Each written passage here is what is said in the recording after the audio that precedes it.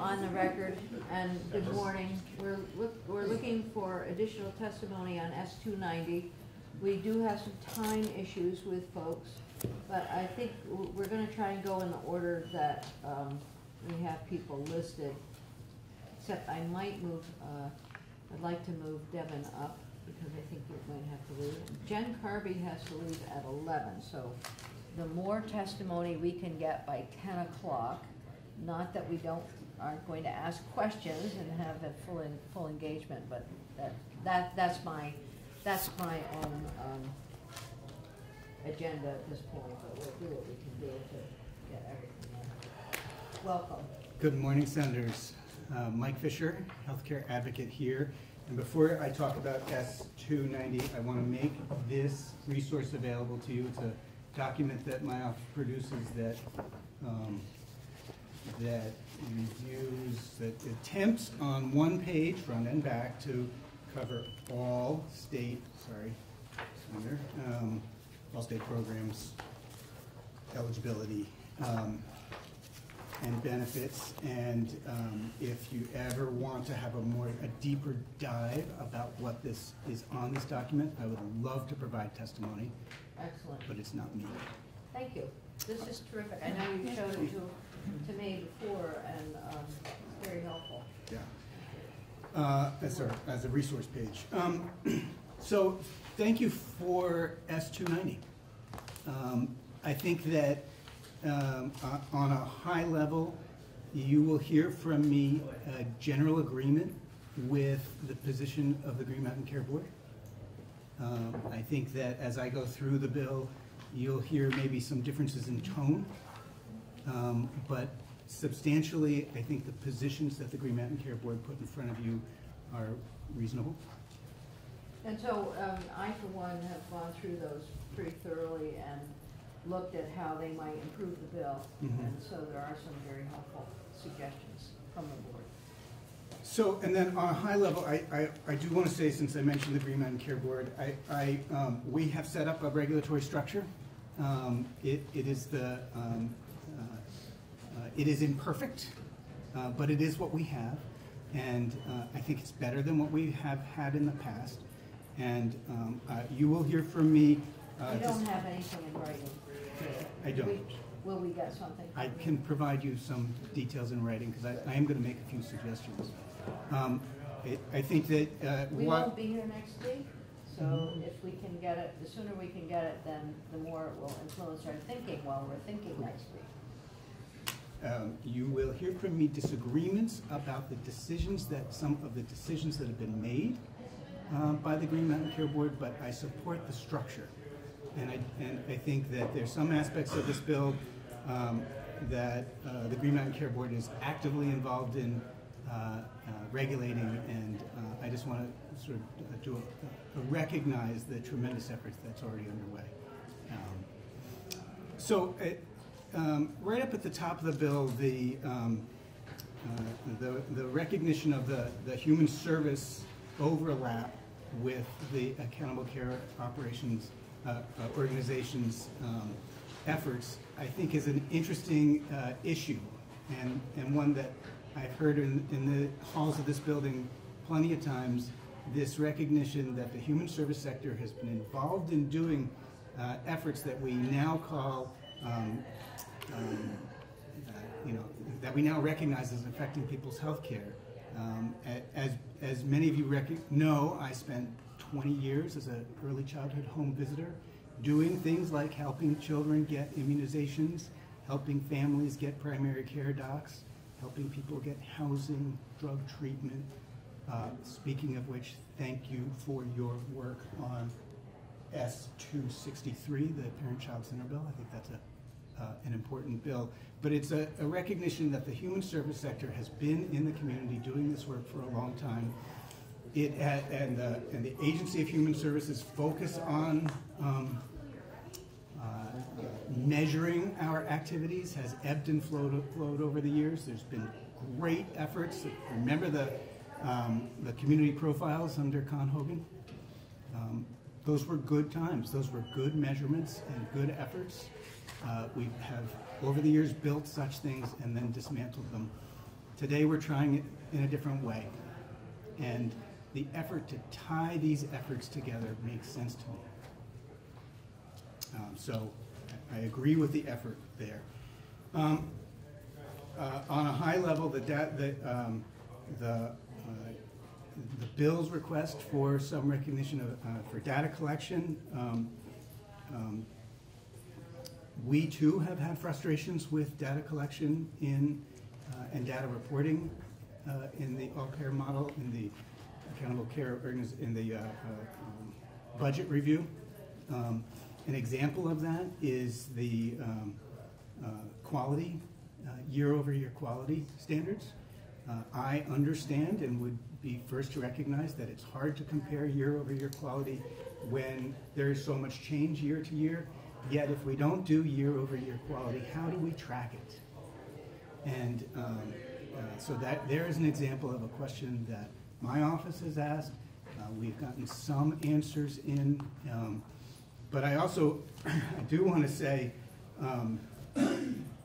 if you'll allow me a moment, I have not had an opportunity to talk to the committee about the all-payer model, and if you would like me to hold off on that. I think if you could stay focused on the bill today, that would be very helpful. And we'll come back to more general discussion later, just because of where we are in timing, and we have a lot of folks who need to testify. So let me just say at a high level, I understand some of the focus of the bill of trying to drill down and get some more detailed data. I too have had frustrations. I'm not sure I land in exactly the same places as the bill does about deficiencies, but I recognize the impetus for some of those questions. So I'm going to speed way ahead. Section 9, the board reviewing healthcare contracts. The Green Mountain Care Board recently has been getting healthcare contracts between payers and providers. It is something that they've had to fight about. I don't agree with the concept that the board should review every single contract. I do agree that the board, that it makes sense to have a clear recognition that the board has the authority to look at contracts at their discretion when they feel it's necessary. So I think that position is very much in line with what the board said. I will call out one detail there that I don't have a clear answer on. The authority to review contracts is one thing. The authority to approve contracts is quite another thing. And I got to admit I'm not there. I again understand the reasoning for such a request, but it's a different level of authority for the board that I haven't seen a reason for at this time. And as a public advocate, I like the concept, but I don't feel it's warranted at this time. Section 8 of the bill, the rate setting authority. Thank you for putting that language back in front of me. I spent a lot of time on that language a few years ago. It was developed in the context of a different vision for where our healthcare system was going. Nonetheless, I think the board's rate setting authority is important, and the board has chosen not to go there at all. And if you read the Healthcare Advocates' comments over the last couple of years, in various places you'll see that we say, start to develop what it looks like to do some rate setting authority, provide a rate setting authority, bring together the right people to the table, start to set it up. It has to be done right. It has to be done carefully. So I thank you for your focus on that part of the statute, and I want to suggest that the bill that is on your wall, S.246, the prescription drug affordability concept, fits here. That the Green Mountain Care Board not having any official duty to do prescription drug cost containment is a deficiency. I was at the Green Mountain Care Board's advisory council the other day, maybe a month ago, and heard some very interesting conversation from providers about areas where we could really evaluate prescription patterns and opportunities to save money. And I think it makes a lot of sense to task them with appropriate resources to start to work on that. Section 10, defining unjust. Is that what that does? The insurance rate review calls on the board to evaluate proposed rates as to whether they are affordable, promote quality care, promotes access to care, protects insurers' solvency, and is not unjust, unfair, inequitable, misleading, or contrary to the laws of the state. Defining those terms is a good idea. We have fought with the insurers and argued in front of the board about this term affordability for a number of years. Does affordability mean that the rate doesn't have too much administrative costs? I don't think so. I think as a consumer advocate, affordability means consumer affordability. Can people actually buy the product? And so there's an example of a place where where I think an effort to have the legislature define some of those terms is useful.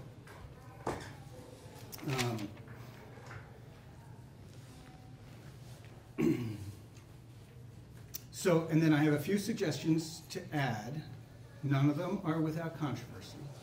Oh, good. I'm not surprised. Welcome, Senator. You should see what he's been doing in our committee room. So much fun.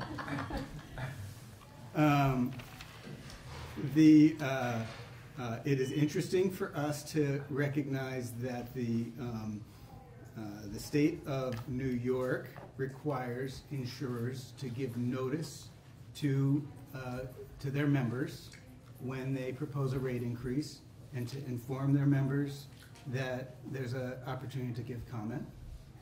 And we think that's a good idea. We think consumers should know, ratepayers should know when there's proposed rate increases, should know in a way other than the news and the efforts that my office have. And then, so we would propose that insurers be tasked with letting their members know when there's a rate hike proposed. And then I would also want to call your attention to an old issue, one I've raised before. The other day in front of UVM's community breakfast, were you there? I was. Don George called me out and said, hey, don't worry, because the advocate's going to scrub my rate filings. There's going to be a public advocate at the table, and he's going to put us through the paces. I feel both proud, patted on the back for good work, and also, wow, the David and Goliath aspect of insurance rate review, the amount that my team is out-resourced by the carriers is phenomenal. Now, as a legal aid employee, you know, we kind of pride in the David and Goliath aspect, but we don't get to ask questions of the insurers. We do get in hospital budgets and in the ACO budget, we do get to ask questions. The board can't limit what questions we have, but in the insurance rate review, we get to suggest questions. So you tell attorneys to develop a case, but you don't let them make the case. You don't let us develop the case. So there might be details in the budget that we want to bring forward in the rate filing that we want to bring forward because we're going to argue about them. And we don't get to ask those questions. We have dynamics where, hey, we hire a actuary Actuaries are expensive. We hire an actuary sometimes to help us develop questions. We spend money on developing a question that the board doesn't let us ask. So I know that the carriers will say this system, this insurance rate review is too expensive already. The advocate's going to ask too many questions. He's going to waste our time and our resources with the kinds of questions I'm going to ask. I would give you a couple of ideas of the kind of questions that are on my mind for the next insurance rate review. But I would be starting to argue the case, which is coming before us. And I don't want to start to do that, nor do I think we have time. So that is another area where, second area where I think we will have a suggestion and I will provide language. Senators, I had a few more concepts, but I think reading the room, reading the table, I think I've... you know what, I think if you can provide us with your comments in writing, Yep. that would be helpful, and the sooner the better. Yep. Because seriously, I for one have gone through the bill and based on testimony already started thinking through some adjustments we might make, and the more information we have to put into the hopper, the better off we are. So, thank you. Thank you for your time. Thank you very much. Any questions? I should have gone around the table. We're all good? All right. And Jessa Barnard is here. Good. You were put off last time, so you are next. Good morning. Good morning. Thank you for being here. Popular room.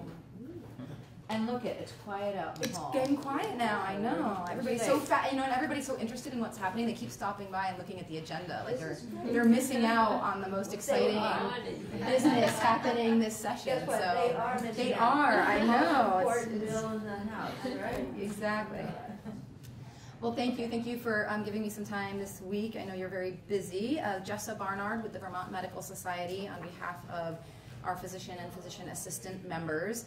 We don't have comments on all sections of the bill, and some of them are fairly high level, but a couple just recommendations for the committee to consider as you're working on 290. On sections 1 through 3 regarding the ACO oversight and reporting, again, our comments are pretty high level on this section. We know that the Hospital Association and OneCare and Green Mountain Care Board are doing a lot more detailed work in this area, so I really largely defer to those organizations to give you feedback. I simply wanted to give the general comment that what attracts our organization to the ACO model in general is that it is intended to be provider-led and providers coming together to find ways to give coordinated and high-quality care. And so while we certainly support oversight and transparency for Vermont's ACO, we don't want that to get in the way of flexibility and the ability of the providers really to be able to troubleshoot, problem solve, and come up with ways to improve care. So that's sort of a general just caution about sort of the level of administrative requirements being put on the ACO through the regulatory process. On section 6 regarding a healthcare professional on the Green Mountain Care Board, this is an area we do care about. We've worked with this committee to pass this language twice, I believe. We certainly do think that the work of the Green Mountain Care Board would be better informed by a healthcare professional having an official role in that discussion when in the range of issues from CON to hospital budgets to rate review. We know that the board has benefited from a physician or nurse member since its inception until just a couple of years ago. Because we know this language has passed your committee and this body several times and has not made it across the finish line, and just an alternative suggestion that we have discussed with the Green Mountain Care Board, though I don't know that they yet have an official position on it, would be a part-time or full-time chief medical officer staff position. So rather than requiring a member of the board to be a clinician, to have that be a staff input position, so that again they would have access to all of the information and deliberation in those conversations, be able to provide input and feedback while they wouldn't be a voting member of the board. At least it would help inform the work of the board in a way that we believe is well beyond the current scope and ability of the advisory committees. While we appreciate the board has advisory committees, you know, the general advisory committee, I believe, meets 3 or 4 times a year. The primary care advisory committee meets a little more frequently, but really focuses kind of on a narrow set of issues, and none of them are privy to the confidential information behind these decisions. None of them really have input into the official decisions of the board. It's more, again, advisory rather than informing the day-to-day work of the board. So we do think that would be a meaningful difference from simply having advisory boards. On sections generally 9 to 11 and 7 to 9 and then 11, which relate to provider rate or contract review, we absolutely appreciate and share the concern that I believe one of the intents behind this language is to help balance negotiating power between providers and payers. We do feel like, especially our smaller practices, and frankly, I believe even the community hospitals are often provided what we would consider more of a take it or leave it contract with insurers without the ability to negotiate the terms of those contracts. That's actually one of the reasons we have a Bill 309 pending in the Senate Finance Committee down the hall. You know, the insurers are one large entity able to hire attorneys, actuaries, and other experts to determine contract terms, and individual physician practices don't have the staff, finances, or capacity to engage in lengthy negotiations. Frankly, I don't even know to what extent they're able to understand and read in detail the contracts that they sign. We hope they do, but and then under federal antitrust law, you're probably aware independent physicians are actually prohibited generally from collectively negotiating with insurers, and we are concerned that the imbalance in size leaves most physicians in a very weak bargaining position relative to commercial payers. If we could fix that. I have a proposal that would allow you, potentially allow you to fix that. Fix that. Which I believe would be a large scale, rather than having to come before DFR or you on individual one-off issues, it would in a way allow larger conversations to take place outside of this building. So you may or may not know that actually in statute already, and I've quoted it at the bottom of my testimony, 18 VSA 9409, there is state statute that allows healthcare provider bargaining groups. Currently, this is limited to bargaining with state payers, the text of the language, so we can negotiate with the Secretary of Administration, Secretary of Human Services, Green Mountain Care Board, or Commissioner of Labor regarding regulation, provider reimbursement, administrative simplification, information technology, workforce planning, or quality of healthcare. And the Green Mountain Care Board, actually it's old, I believe maybe even goes back to BISHCA rules that Green Mountain Care Board has adopted. This authority was transferred from BISHCA to Green Mountain Care Board. And so there are rules governing that process, what the application looks like, what you have to show in your application, what the negotiating process is. And so a provider group can apply for status to be a provider bargaining group. But the current kind of constraint on that is that it does not apply to commercial payers. And we think rather than requiring every contract to go, we have some concerns with the current proposal, which is every contract go before the Green Mountain Care Board. There may not be a problem with many of the contracts. It may delay entering the contract, and in fact, actually, I think inadvertently add to provider administrative burden to say that you may have to go defend, explain, discuss every contract your practice enters. Rather, if the statute was extended to provider bargaining groups, it would allow physicians or other healthcare provider groups to collectively enter negotiations when the need arises with a contract. Again, we wouldn't anticipate this would be every contract, but if provisions come up, it would allow us to have a group discussion with the payers that we're not currently allowed to have. I believe, and their antitrust law is a very complex area. Our interpretation is we are currently allowed to discuss non-financial contract provisions, which is why we're discussing a sort of a referral policy with S.290. But it is again a complex area to navigate, and this would, if there were state supervision through the Green Mountain Care Board process of this collective bargaining, we believe it could be an exception to antitrust prohibitions.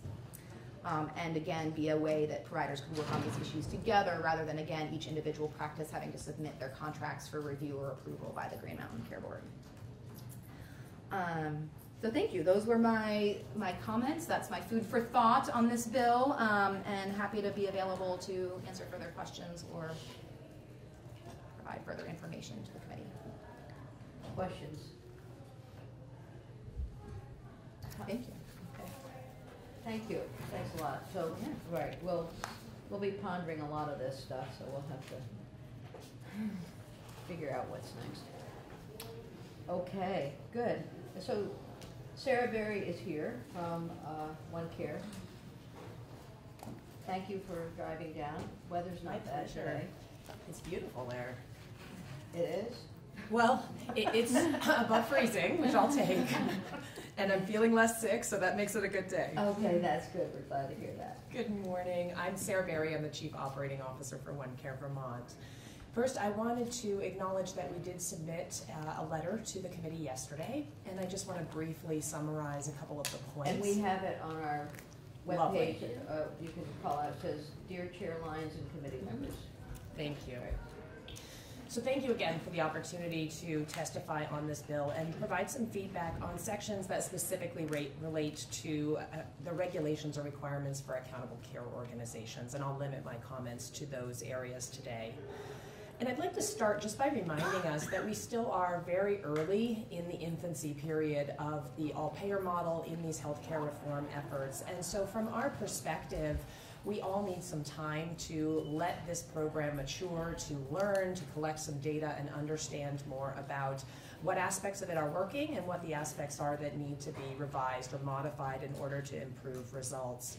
And so in that really spirit, we are requesting the committee consider not making dramatic changes at this time to the regulatory aspects of the accountable care organizations. There are three specific areas, though, I'd like to highlight and are reflected in the letter that we submitted yesterday. The first is that I'd like to clarify that OneCare Vermont does currently have multi-year relationships with our participants. And those agreements actually span the entire life of the all-payer model. What is unique is that each of those entities has an option each year to not renew. And that is a protection for those participants, particularly as we think about, as we increase scale in the number of Vermonters that are in this model, the amount of financial risk goes up for our community hospitals and others. And so they need to do their due diligence through their boards and make determinations every year about whether they can continue to sustain those financial prepayments as well as the potential liabilities. We have gathered feedback and we've heard that this overarching mechanism works quite well for our participants. The second area I wanted to reflect upon is with respect to the Green Mountain Care Board potentially only approving ACO budgets with salary increases if the ACO achieves shared savings and quality targets in the prior year. And I want to be clear that OneCare does not support this approach to make our workforce's salary increases dependent upon shared savings. And the primary reason is that shared savings in and of themselves are not the actual outcome measure that we should all be focused on.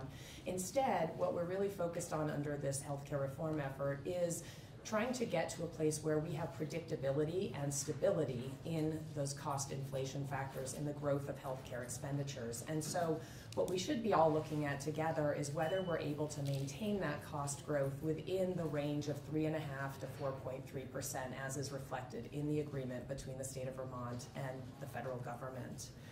So to tie salary ranges for our workforce to something arbitrary like shared savings or losses, which we do expect to fluctuate from one year to the next, would actually cause us to constrain opportunity for our workforce and could make it more difficult for us to hire and retain talent that we need in order to help facilitate the transition into the delivery system reforms that we are encouraging our provider network through. Further, we do understand that the Green Mountain Care Board has put forward some proposed alternative language that would tie management compensation to those measures. And for the same reasons, we do not feel that that is the appropriate approach. I do want to acknowledge that OneCare currently provides salary band information to the Green Mountain Care Board through its requirements under ACO regulation. And we are also preparing to submit an application for 501c3 status. and that would make all of our top officer and director salaries publicly available. And we are very much in support of the request of OneCare to be transparent about this information, and we are working quickly to make those things happen. Finally, OneCare does appreciate the bill's contemplation of a 2-year budget and reporting cycle, and we propose adding language that requires an annual review of the existing requirements that would identify opportunities to continually align and streamline some of those requirements. So as this is all new and a learning process, it should be inevitable that some of the things that we think we need to provide or that the Green Mountain Care Board thinks they might need, in fact, aren't the helpful pieces of information, and those should be stopped while other requests for information are adjusted. So in a 2-year proposed cycle, we would hypothesize that some information would need to be provided every year, of course, and other aspects could be reported on every other year as we get deeper into this model. We also are supportive of an evaluation framework that would proactively look every year at that information and determine whether there are additional abilities to reduce the burden on both the provider network and on the Green Mountain Care Board as the regulatory entity to create efficiencies and streamline some of those processes. So overall, we feel that these are really early efforts in our payment reform trajectory, and that we need the chance to let them mature before we add more regulatory burden. OneCare continues to support the idea of transparency and providing necessary information, not only to this committee, but to a regulatory entity and to the public.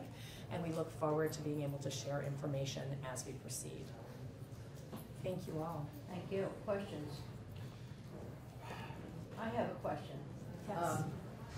So a lot of the things that you have identified in the bill may appear to be premature because of where we are in the process, and I think there's some agreement around the table about that and some of that. But we also know that 2.0 is going to be coming up pretty quickly, and so some of the issues that we're looking at might need to be evaluated as we go in the next 5 years. So some of this is anticipating that, whether it gets implemented while we're in the we don't want to change horses in the middle of the stream. I think that's what we're hearing you say, right? And I think that's probably a key comment for all of us to keep in mind. On the other hand, there are some things that we might identify that could improve the system going forward and improve the linkages and keep things moving in the right direction. So I think that's some of what we're learning about all of this. I think you're absolutely right. That was not a question, but please answer. I'll just comment back. I think what we want to be careful of is that we protect the fidelity of the current model so that we can all learn more about what's working and what might need to be changed as we move into a 2.0 version of the all-payer model. At the same time, we very much want to be at the table, bringing ideas, reflecting back with all necessary parties about what those improvements are that could be made in time for 2022. There is a robust process in place through budget orders with the Accountable Care Organization and the Green Mountain Care Board right now, and I think there's some new work emerging from that in the 2020 budget orders that will help with some of the evaluation that you're describing. Thank you. And then my other question relates to, I know you said what are the measurements that we would be using, for example, the salary piece, and you were saying there are other things. Well, we know the 3 important outcomes that the ACO is being, and all payer is, possibly all payer is being evaluated on, and maybe we should identify those or other goals. And I go immediately to thinking about quality metrics and outcomes, and I know you've done a lot of work on that. So how do we know that the protocol, the patient protocol improvements that are being made, because you do have evidence that they are being made, how are those shared within the medical provider and hospital community? How do we know that they're having an effect out in the real world? That the successes are being shared from one entity to the next? Yeah, so Blueprint has done a lot of that work. Yes, so we've been working very hard for the last couple of years with the Blueprint actually to look at where there was potential duplication, and as a result, the blueprint has shifted some of their focus and evaluation in some new directions, and that was a partnership with us to say, here's a unique space and opportunity to look at the impact of people that are in the ACO versus not, and understand care delivery changes and outcomes. So I think that's actually a great strategy that's been working very effectively. OneCare partners with the blueprint and the distributed staff across the state all of the time to help share the results of the changes that are being made. And so we put those out through committee meetings. We have a network newsletter. We hold webinars and informational sessions. And then we have staff through OneCare that actually go out into the community and are sharing those things as well. So it really takes a variety of strategies. I can't point to any one kind of easy solution there. Other questions? That's it. Thank you very much. Thank you. Thanks for driving down. My pleasure. On this beautiful day. We might see the sun. It's not beautiful. No, Rebecca, precipitating. It has been worse. it has been worse. Okay, I'll agree with that. Every day is good. So hello, Do we have anything in writing from you? no, you We don't. do not. For those of you who don't know me, I'm Rebecca Heinz, General Counsel for Blue Cross Blue Shield, and I have to apologize, I'm covering for Ciara Teach Out this week, and I'm sort of coming into the middle of a conversation, and so I can see from the testimony there's been conversations that I'm not privy to and discussions that have happened in front of committees, so I apologize if I'm covering ground that's been covered or slowing us down, but I'm only mostly going to focus on the healthcare provider contract provisions, but I did want to make a comment about, a big picture comment about this bill and about the Green Mountain Care Board in general, in the sense that we've given the Green Mountain Care Board some very big goals of improving the healthcare system, and we keep giving them more day-to-day tasks to accomplish as they attempt to do that. I would encourage the committee to think about giving them tools that they can use when they need them, as opposed to obligations that they have to do when they don't need to do those things in order to achieve their goals. So that's just my big picture comment on sort of the ACO approach, and also you'll hear that theme through the healthcare contract issues. I will respond to the collective bargaining suggestion that was testified today by VMS. My biggest first thought would be, is that going to reduce costs?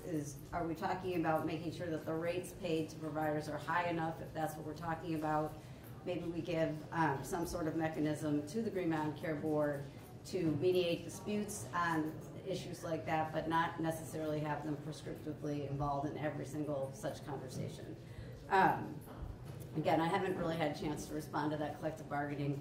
This was the first I really It's heard the it. first we've seen it too, so, you know, anything you can provide back in writing would be Sure. helpful.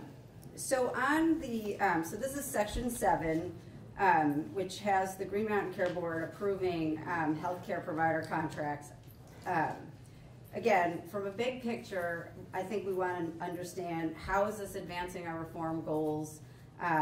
What are those goals in the review of these contracts? What standards would there be applied? It's not clear to me what's intended to be accomplished here. And then technically, you know, there's thousands of these contracts. Some contracts are for one case. There are contracts with lab providers, DME providers, other types of specialty providers. Would the expectation be that the Green Mountain Care Board look at each and every single one of those contracts? That's, I don't think, a workable option. Looking at the templates, I'm not sure that that gets us anywhere necessarily. It did occur to me as I was looking at this that having a place to go when there is a dispute and giving the Green Mountain Care Board tools to mediate that dispute is perhaps a good opportunity for everybody.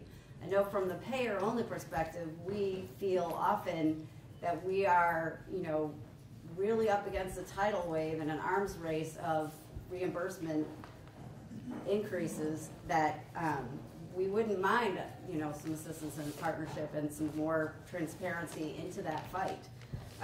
So I think something that's less every single one, and more, hey, if there's an issue, here's a place to go, and you can work through that. Go ahead.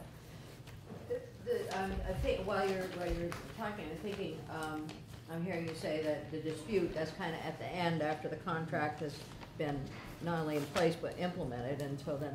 Or proposed. Or yeah. proposed. So I guess how can you think about how we can avoid those kinds of disputes? So kind of at the other end, but you don't need to respond right now, but just think through that. I think that's one of the concerns that's here, is try to sort this out, have something in place that Right. doesn't result in World War III every single time. And I should be clear, I was thinking more about on the front end. So, Okay. Here's a proposal, providers don't like it, they don't feel like they have an appropriate forum. This would be an option for both the payers and the providers to sort of get an independent third party to weigh in on the discussion. That's sort of the way I'm thinking. And the other thing, and this is a perennial Blue Cross Blue Shield of Vermont issue, is we tend to be considered the payer, the commercial payer. There are a lot of other commercial payers, and providers have to interact with those other payers as well. And we would really hope that if we're going to impose this type of burden on our local payer, we could impose this type of burden and cost on our national payers, which are our biggest competitors in certain markets. Any more questions on the healthcare review process? And then on the, and this is in section 11, where or section 10, where a rate is unjust if administrative expenses exceed the consumer price index rate of inflation. It's important to understand that admin is by and large controlled by the government. So admin is often, the biggest increase on admin on QHP rates, for example, is often taxes. So taxes tend to go up with no necessarily tied to the CPI. There are wages, but there's also IT spend that's required for rules that are imposed on payers. You have to pay a claim this way, you have to adjudicate a dispute this way. So we would be very nervous about this. We do think the Green Mountain Care Board does look at the administrative expense. I think that's a very valid role. It does require payers to be transparent about their admin expenses and where those things are going. And so we don't have any problem with that, but tying it to an arbitrary benchmark that is not related to what's driving those admin expenses up is problematic. I do feel like compelled to mention on the affordability discussion and the rate setting, premiums are driven by the cost of care and what you think the cost of care is going to be. It's so ironic to go to the Green Mountain Care Board and fight about the cost of care. Do something about the cost of care. Do something about the cost of care.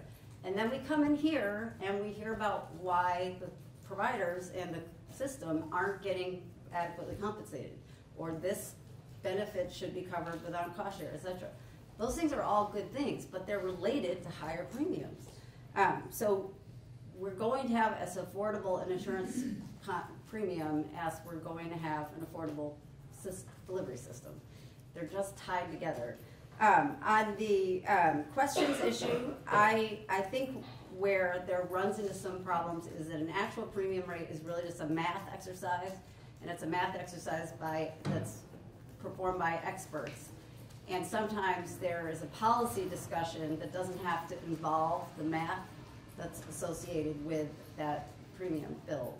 So, we could work with the HCA to maybe clarify what would be an appropriate use of the appropriate type of resources, but at the end of the day, what goes into a rate is A plus B plus C, and just complicate that by 1,000-fold, and that's building premium rate. So those are my only comments. And can we get those in writing? Sure. Or at least a summary of them? That Yep. would be very helpful. Questions? Okay. Good. Devin, is that before you have to leave?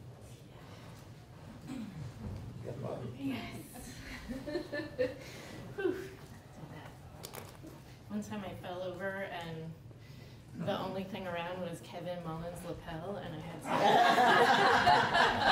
had to grab onto it. You have pictures? Any pictures? No, I wish I did. Devin Green, Vermont Association of Hospitals and Health Systems. Thank you for having me here today. So in preparing my thoughts on S.290, I looked at this through the lens of what I spoke about before, which is stability and predictability going forward in this healthcare reform. And what I've done is I've responded to the Green Mountain Care Board's proposals because I think those went a long way in working with this bill. And so I'll go through the various sections, and then if there's something that I don't mention, that means I agree with the Green Mountain Care Board's proposal. And you have it all in writing, so you can go back and look at it. So the first part in section 1, where the original bill said that the ACO should consult with AHS and VDH about public health and population health goals. The Green Mountain Care Board came back and said that you could require DEVA to include its language in their contract about coordinating with public health and population health goals. And to all of this, I say we have our goals. Our goals are set out in the all-payer model. Those goals are increasing access to primary care, reducing deaths due to suicide and opioid overdose, and improving care for people with chronic conditions. So to set up a system where it's required that those goals, that new goals be introduced, or that the goals change from year to year at each contract, I think would destabilize what we're trying to do. We don't have $1.5 billion the way California does to deal with 300,000 people and solve all of the population health and social determinant of health problems. But we are making progress on those current goals. I heard yesterday about how primary care physician's office looked at its own practice and realized that one reason why people weren't getting into their appointments was because they had a requirement of receiving their records before seeing the patient. And once they realized that that was a barrier, they took that away. They said, get those people in for these appointments, get them started. And that has gone a long way in increasing the access for primary care for folks. So we have very clear goals. We're working towards those goals. We don't see the need right now to set in place a system where those goals can change from year to year. So that's section 1. In section 2, with the annual reporting, we agree with the Green Mountain Care Board that this is largely duplicative. They mentioned something about public outreach efforts and reporting on public outreach efforts, and I just, if you're going to go in that direction, I think it'd be worth defining what that is. If it's the internal efforts of trying to get the, trying to get good information to providers, I understand that. But if you're talking about a statewide public relations campaign, again, I feel like that's resources that may be diverted. So I'd want to understand what that is a little bit more. It does cost money. Yes. But it's a combo. I mean, the media has been so filled with negative articles about the ACO and the all-payer model. I think no discrimination between the two. That I think it's become very frustrating for those who are engaged in making that system change. So how do we accomplish both of those things? I guess that's the question. Yeah, and it's a great question because I could see the media knocking OneCare for spending money on a public outreach campaign. Oh yeah, they would. So I think that's something we all can work on and figure out. I'm not sure about the reporting requirements on it though. And then the rest of section 2, we agree with the Green Mountain Care Board's positions. And then in section 3, we agree with the Green Mountain Care Board's position in Section 4. This pertains to us. And we agree with Green Mountain Care Board in part, and we disagree in part. So the part we disagree with is the consideration of reimbursement rates in the budgets. Again, I think this moves us backwards. It gets into the Green Mountain Care Board micromanaging around fee-for-service and looking at reimbursement rates, and it's unclear to me what the Green Mountain Care Board would do to change the reimbursement rates.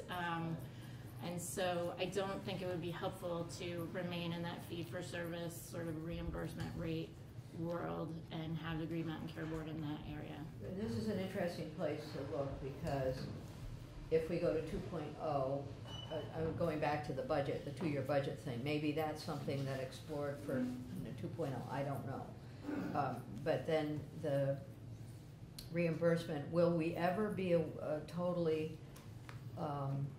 all payer, or will there continue to be fee for service? And in a world where we have both of those, then you want to make sure that things are equitable. It's not that we would like to stay at fee for service. That's not the point. The point is that if we got to scale and every single attributable life was within the ACO, within the all-payer model, then it's a, you see that that's the conflict. I see that applying to independent providers who choose not to participate in the model. All of our hospitals are participating, so that's true, and that's exactly true. And so, but you want to make sure that if they're anyway. So this is helpful.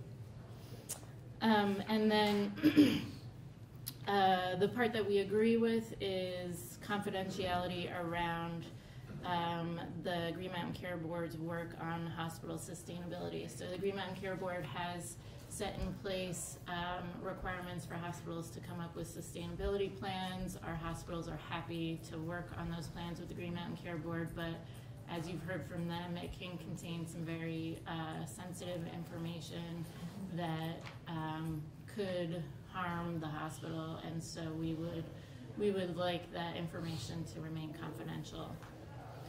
How confidential? I mean, suppose a healthcare advocate requested to see that information because of its effect on patients. Would this kind of language preclude them from looking at that plan? I'm thinking about the people who are involved in the decision making here, or the questioning, process. And I think it's a matter of when the information is happening, right? A lot of this is speculative, which wouldn't necessarily hurt the patient. So a lot of this is the Green Mountain Care Board saying, hey, should you be eliminating service lines? Should you be looking at this? Should you be reorganizing that? Which is all very speculative and not concrete. And what we're worried about is that speculative information getting out and becoming, rumor becoming fact, and providers leaving hospitals and patients going elsewhere, and creating this whole, sort of. But it has to be a system built on trust. Yeah, and I think there's a lot of trust between, like I said, the Green Mountain Care Board wants to make sure that it sees another Springfield coming, and our hospitals want the Green Mountain Care Board to see another Springfield coming. We want to work with them. We are with you on that. It'll be very hard to work with them if the information about that is in the planning stages or the possibility stages is made public. Okay, so the question is, the confidentiality question, we heard loud and clear that was important for hospitals in being able to work within the system and the board and decision making. And then there will also be questions about how confidential and during the process. So that's something we'll have to think about. Okay. Yeah, thank you. No, this is very helpful, because I know that Mike Fisher's standing behind you, and he's ready to say, we have to be there. I don't know, no? Were you going to say that? I was going to, Mike Fisher, healthcare advocate, I was going to say I agree with the hospital's perspective on the importance of confidentiality here, and the healthcare advocate has agreements with Green Mountain Care Board where we get to see confidential documents all the time. Okay. And so I So- don't see this as blocking us, I see it as Okay. protecting the hospitals from the public. Good, I feel good. Good, you like that, right? Thank you. Okay. Section 5, which is the Green Mountain Care Board oversight of the DAs. We're neutral on this. We would just request that this doesn't come from hospitals paying, because it doesn't touch on hospitals the way some of the other Green Mountain Care Board work touches on hospitals. Section 6, the having a provider on the board, we support this, and we're happy to take into account the Green Mountain Care Board's suggestion of figuring out a backup plan if no qualified people apply for the board. Section 7 through 10, which included that contracting provision section where the Green Mountain Care Board is supposed to approve of every contract. The Green Mountain Care Board proposes doing a study of what it would look like to rate set for fee-for-service and global budgets. They did point out that this impacts only, their powers go to 92,000 Vermonters. I like to remind the committee that the all-payer model includes Medicare, Medicaid, and commercial insurers. It goes far beyond the 92,000. And so, again, I would like to move away from, even if it's just a study, but something in the fee-for-service world that does not align to what we're trying to do with the all-payer model. So, so we would not support a study on rate setting for fee-for-service. And then the section 11, this also contains the Green Mountain Care Board approving of all contracts, and we would not support that. And then section 12, we are neutral. And then we also have a proposal, which is to add one thing in the hospital budget process where the Green Mountain Care Board would tie its decision-making and tie back whatever decision they make to a standard that they set out in their hospital budget guidance. So they provide hospital budget guidance to all the hospitals. Within the hospital budget guidance, there's they say that hospitals take into consideration national, regional, or in-state peer group norms according to indicators, ratios, and statistics established by the board. So the board sets out these statistics. We're just saying when they make that decision, we would like them to include findings of fact around those standards that they have previously set out. So tie their decision back to those standards. Okay. And that's what I have. Questions?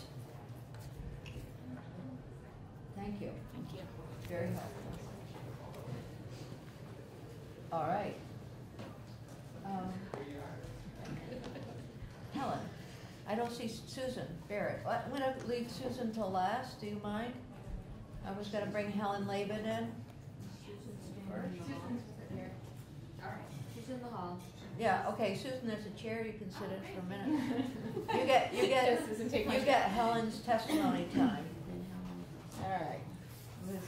That will actually work well because mine's on the Green Mountain Care Board proposals. So, Helen Laban from Bi-State Primary Care Association.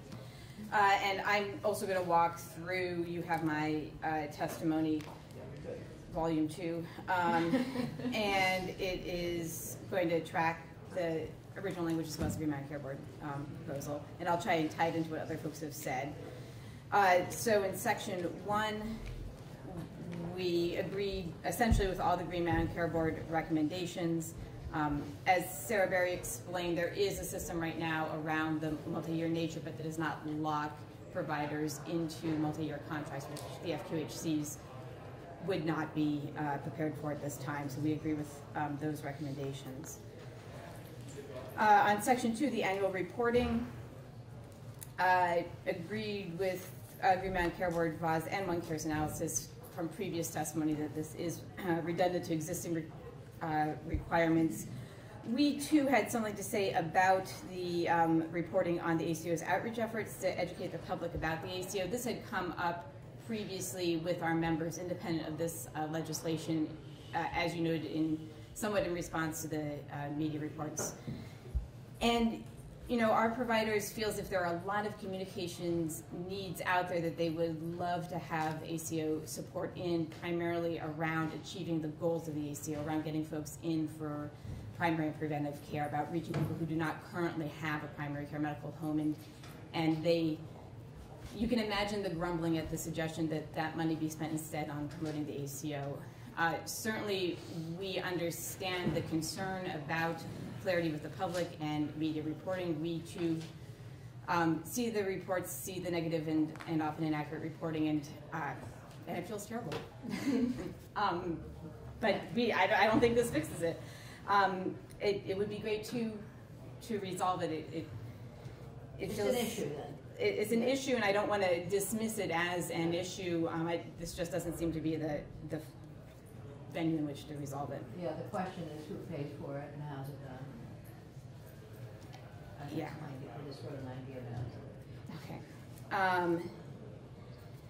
Okay. We were neutral on the 2-year budget cycle. That whatever Green Mountain Care Board and the ACO say, we're good with that. And then on Section 4, we were neutral.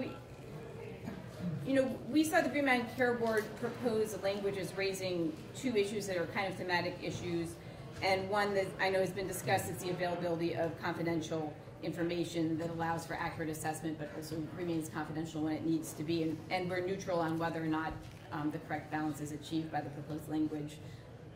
And then the other question is that question of how much of our public resources we're putting towards systems that rely on a fee-for-service payment when we want to move away from fee-for-service. So we were concerned that some of the Green Mountain Care Board's proposed changed language in Section 4 trends towards entrenching further that fee-for-service system and putting more resources towards that, which you'll hear me mention again in Section 7, I think.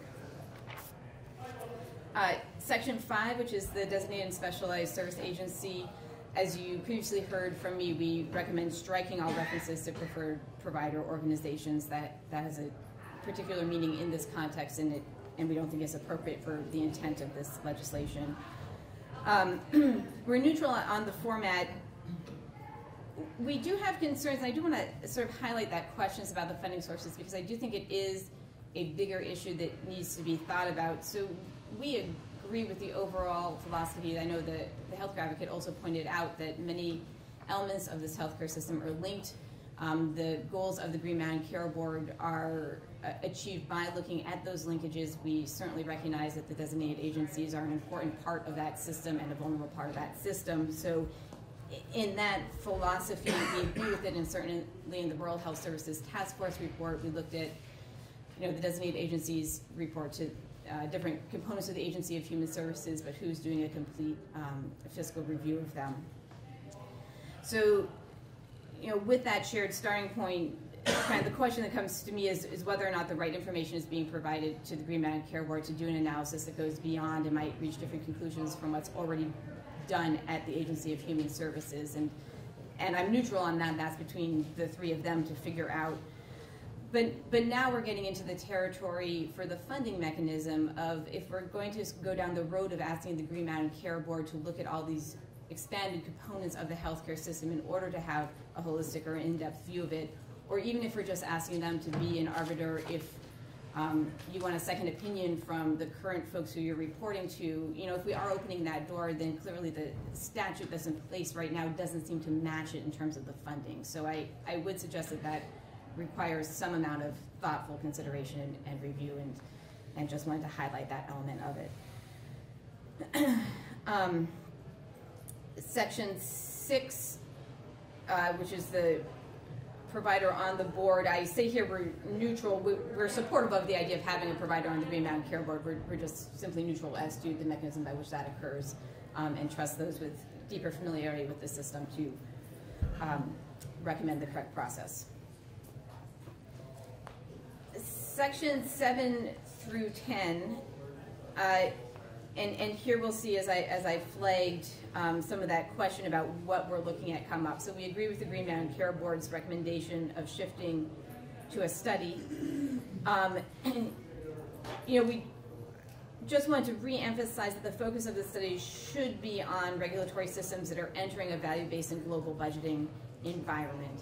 And I know in my previous testimony, I reiterate here, we see some areas that may require a second look.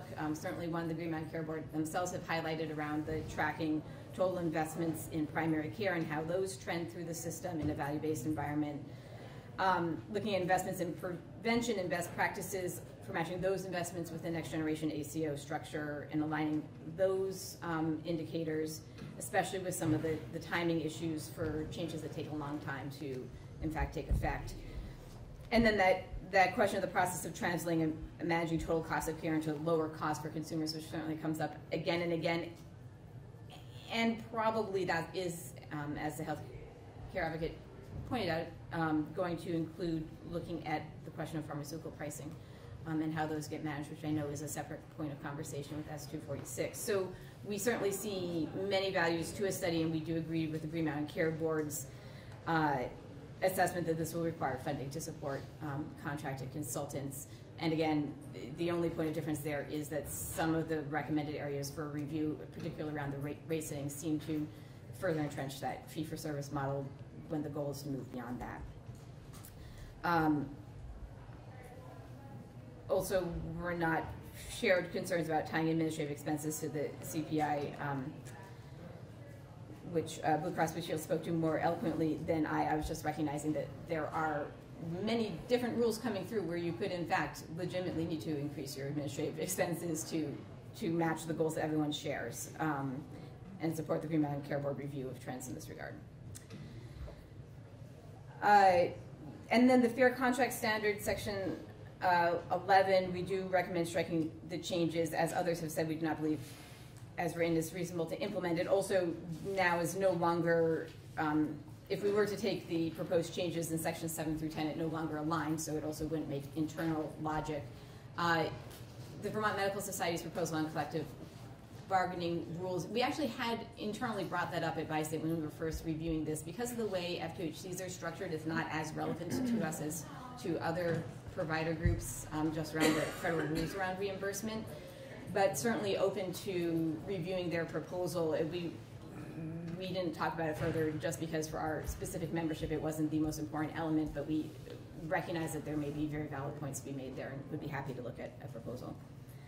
And then on section 12, which is the public employee attribution report, we agree with the Green Mountain Care Board that that report should be delivered sooner than later if it's going to be performed, and would support a fast turnaround time, which is easy for me to say since I don't have to do the analysis. But but the Green Mountain Care Board also said it, so we would agree with that as well.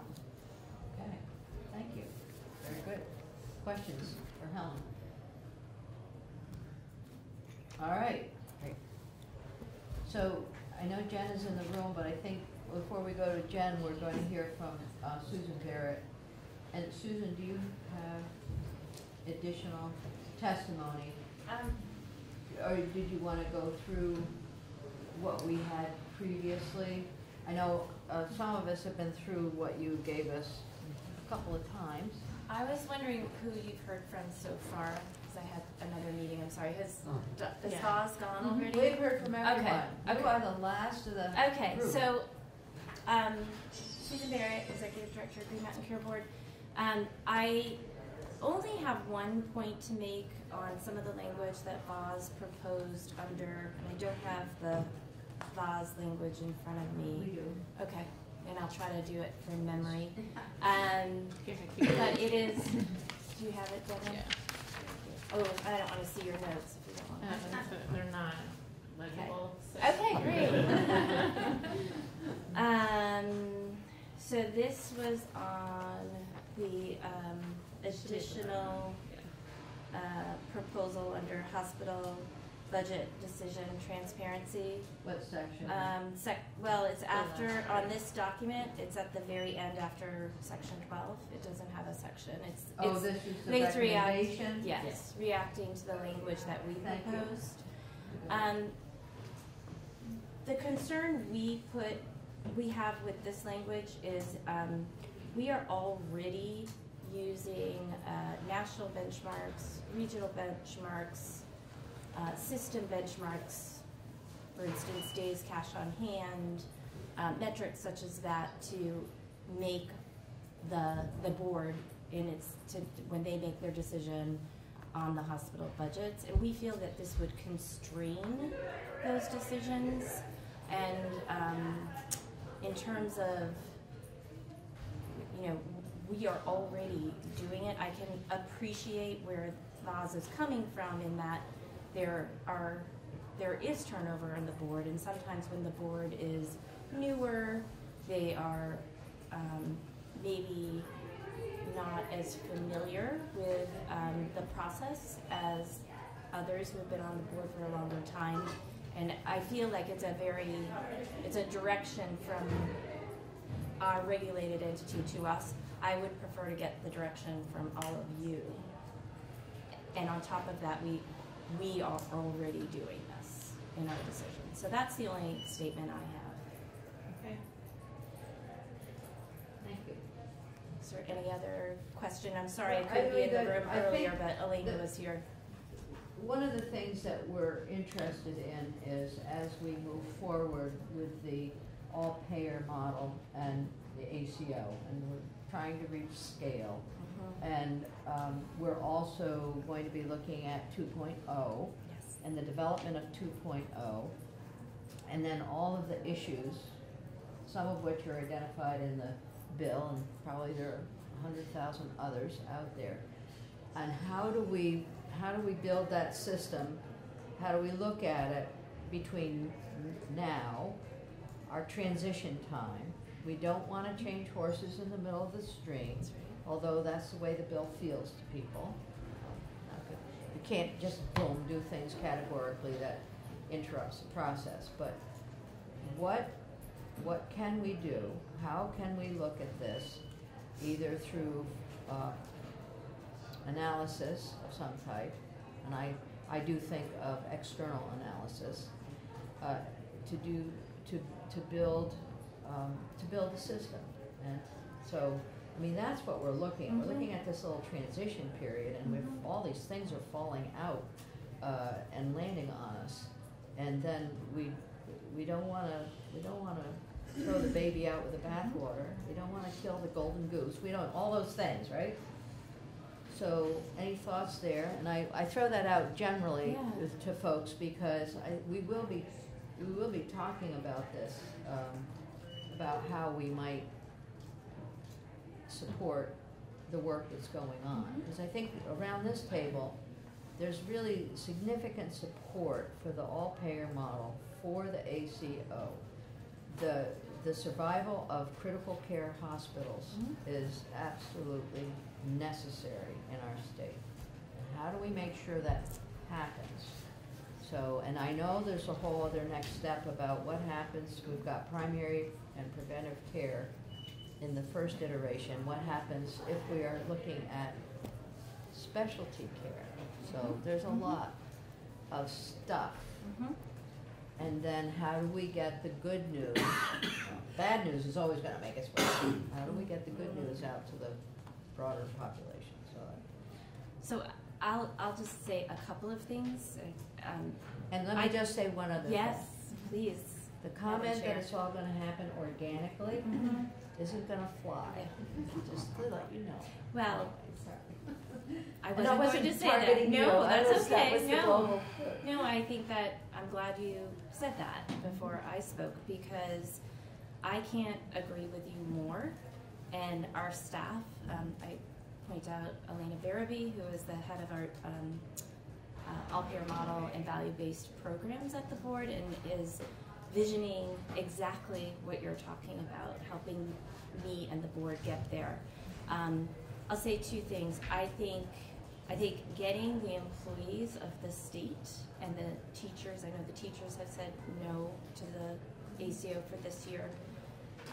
I think a focus on that from any and all sources that are appropriate would be supported by the board, because we do need scale, and you have heard that from others, that we need to have, in order for the system to work across the board, we need scale in that system. So to the extent that you can support that, we are already talking about all-payer model 2.0. We have started those discussions internally with our partners in the state. The board is responsible for the proposal per this agreement. We propose, if we were to go to an all-payer model 2.0, which is what we're calling it now, the board, in consultation with AHS, will propose that model. So we're focusing on that already, but in order to get there, we need to make sure that our critical access hospitals can participate in this model. There are some challenges there at the federal level. That's something we want to work on maybe now, maybe in the next model. And then I'll put in a plug for our board meeting this afternoon. We're going to be talking about, shamelessly plugging the board meeting, we're going to be talking about sustainability plans for 6 of the 14 hospitals. They were ordered in our budget process last year to work with staff, our staff, to produce a sustainability plan. We're going to outline the framework. I'm happy to share the slides with Joy. I'd love for you guys to look at that and provide input and comments. But one of the things we're looking at in those plans is we need to hear from those hospitals how they survive in a value-based payment world, because it's not just Vermont who's talking about moving away from fee-for-service. Even with the transitions at the federal level, they are 100% committed to value-based payments. So we are committed to this as well, and anything, just in summary, you can do to support scale in the model, anything we can do collectively to continue to focus on moving away from fee-for-service and supporting that. And then I guess my last point would be that gaining a holistic view of the healthcare system at the board level will be helpful. Thank you. Okay, that's good. And I'm going to leave you with a thought, because the thoughts, some of the things that we hear, and I don't need a response at this point, Okay. but certainly something that is important to us. 2 things that we hear, and this goes for folks in the room as well. One, the Green Mountain Care Board has a paradoxical relationship with itself. It's innovative, it's regulatory. How do we resolve that issue? And then the second thing we hear is this ACO thing is creating a monopoly. And so that's another important issue. So that's what we hear. Those are some of the criticisms that are out there that are maybe it's misunderstood, maybe it's not, but those are the things that concern people. So that's it. Okay. So, thank you. Thank you all in the room. Jen? Oh, do you want a question? Well, I just want to make a request, actually. As we're deliberating on this, it occurred to me that there was a speaker at the UVM MC breakfast, Dr. Sharfstein. I'm sure you're familiar with. I got his, yep. Yeah, I wondered if we might hear from him by phone. He mentioned in his... Save that thought, we can talk about that. He mentioned, right. He mentioned regulations being, Right. being an important part of bringing healthcare costs down. I thought he might have something to say that would be Good. interesting. Cool. Thank you. my hesitation Uh-huh. is our time. What we Yeah. have. But, so, No. I think we all know the regulation piece, so maybe we can ask for some very specific testimony. Yeah, we're going, Hi. Hi. So you missed a little bit Okay. of testimony. Imagine. Here's what I'm going So you fix it? No. So, so maybe we can, Senator Igman, get him in on the telephone or something, and I don't know who would be the contact for that, but Susan. I can help get that. Okay. We'll have to figure out exactly what testimony we'll want to hear, because we can't afford the full hour PowerPoint. I've gone through that several times. But it would be great to hear from him. So the testimony that we're hearing kind of leads us to the place where we're doing things too soon, or that we shouldn't be doing any of this. And then there are the recommendations that have come from the Green Mountain Care Board have become sort of the template for discussion, and which is good. And I didn't say thank you for the work that you did, but it really has been exceedingly helpful. Thank you. Where is she? Thank you. And we've heard comments from the healthcare advocate, the VMS, and have recommendations from VMS and from VAS. My suggestion is, as a committee, I think we need to go through how many of you have you gone through the proposal from the Green Mountain Care Board at all? Yeah, A little bit. Yeah, Yeah. So I have, and I think we all probably have done it the same way, made some comments, what feels good, what It's doesn't. the week we're off, sitting down. Yes, exactly. And That's what I going was through thinking. this and reading through all the testimony. Right. Yeah. So my suggestion is that we each do that Mhm. and go through the testimony, and,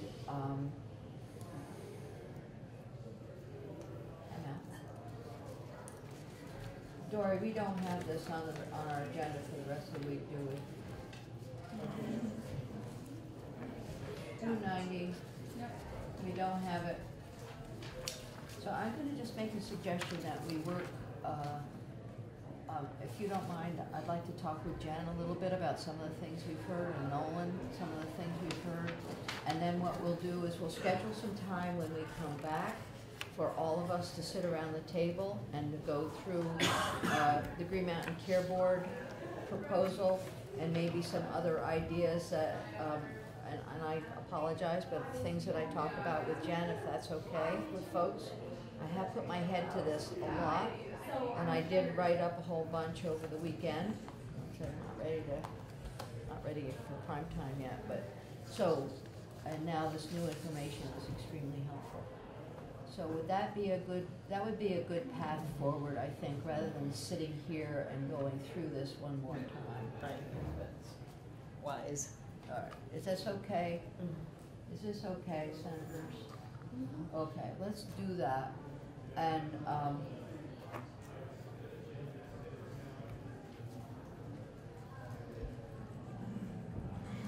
okay, Jeff Hochberg isn't here yet. I know he is. Yeah, I spoke to him this morning. Is there anything that you want to ask us or tell us that we need to know? Get your act together. Is Jennifer that what you're Carvey, gonna say? Legislative Council. I would never say that. No, I don't think so. I mean, it sounds like you have a plan and you and I are going to discuss. We will. That'll be So I'll helpful. know what to come back with. My other suggestion is, as going through all of this stuff, and as I said before, I really feel that some external eyes on what we're trying to do through the whole all-payer program and where we are moving ahead of a lot of other places in the country. And so I'm thinking that there must be some folks out there who could help us evaluate how to take the next steps forward. So I'll be thinking about that. And by that I mean some external consultant, and that means money. And that means how are we gonna do it, and if we're gonna do it, what it is we're gonna put into that. So do some thinking on that as well. So as we move from a transition to a more 2.0, which should be more solidified. Oh, the other thing I think that we need to do is to hear from the VSEA and education folks. We need to hear their concerns, and I think we'll try to schedule that the week after town meeting, if we can, and then have people in the room who can inform that discussion. So there's some concerns about what I've heard, which is very little. There are concerns about employees losing benefits if it's paid for through the all-payer model. That's what I've heard. They're concerned about losing benefits. I don't know if that's totally accurate or not. So we do need to hear from them. Is anybody in the room representing NEA, VHI, VSEA? Steve was here. Yeah, he was. Stevie was. Okay, Dory, I need that. Okay.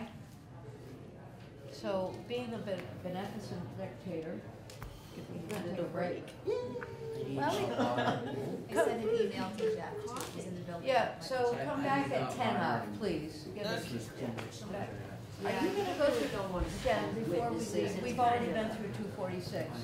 So, yeah. Okay, great time. We're on time. Katie didn't come in, did she? No, Katie is not able to join us until 11:30. Okay, good. And she got booked out too Yeah, because. okay. All right. Jeff, thank you for being here. My pleasure. We probably can close the door. Yeah, it's starting to get a little noisy out there. We have been through S.246, and I think it's an idea that has been around for a while, but you were also very interested in helping us understand how we can regulate prescription drug costs more effectively. So Yes. thanks for, do we have testimony from you? Yes. Okay. So thank you for having me. My name is Jeff Hochberg. I'm the president of Vermont Retail Druggists. First, thank you for taking a break from your last one as we dive into prescription drugs. The easier. The easier of the two, right? You know, the fact that we joke just highlights that everyone knows there is so much confusion, there's so much complexity to prescription drugs that we all want transparency, we all want to go after it. The question is, how do we do it? And how do we do it without breaking the current system that we have in place? The bill that was introduced, S.246, contemplates the Green Mountain Care Board setting rates for prescription drug prices. That would be fantastic. However, they don't have the information necessary to do the task effectively. And this is the #1 problem that we wanted to highlight. It's something we should seek and we want to push for it, but we have to identify the hurdles that are going to come up as a result. The way we go about prescription drug pricing, the state has effectively two approaches it can take. You can reduce the pharmacy benefit manager's control over the cost through system regulation and greater regulation. We're seeing a lot of states are following NCOIL, the National Coalition of Insurance Legislation. Their advice on regulation of PBMs, the federal government is looking to regulate PBMs more heavily. Definitely an area to pursue. It runs into a lot of pitfalls with too much push on the regulation side. You just are going to see an instant increase in price passed on to every consumer and constituent paying at the premium level, which really highlights the problem. And if you go to the third slide of my presentation, the current pharmacy revenue path. It's entirely over. This is a very basic map, but it's much more intricate than that. But I use this to really highlight the flow, particularly the flow of dollars.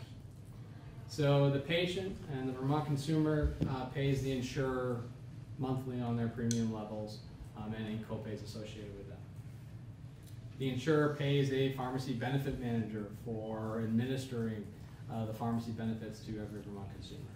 The pharmacy benefit manager reimburses the pharmacy for the drug product. The pharmacy acquires the drug from the wholesaler acquires the drug from the manufacturer, and the manufacturer has some back-end rebates to the PBMs for formulary pricing and fees and such. It's a game, and at each level there's inherent inflationary cost built into it. And we can count at least 5, but we know there to be much, much more than that. The question that I think 246 begins to address is how can the state step in and start to get real eyes on this data? With all of our previous attempts to regulate prescription drugs, we run into hurdles and blocks of actually acquiring the real hard data. VCures is a good example of that, with the gaps in the data stream that it's getting. The question then we have to ask ourselves, is there any player in this model that actually has eyes on everything? And the answer is yes. The wholesalers actually see every bit of data that is required to effectively regulate and control prescription drug costs. My wholesaler and my pharmacies certainly knows how much I'm paying for the drugs, as they bill me twice a month.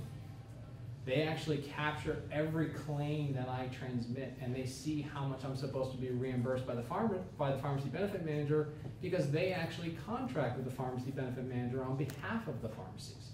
And they follow reconciliation pathways to ensure that contracts are adhered to. They collect the funds, send the funds to me, and I send them back. That's how it works.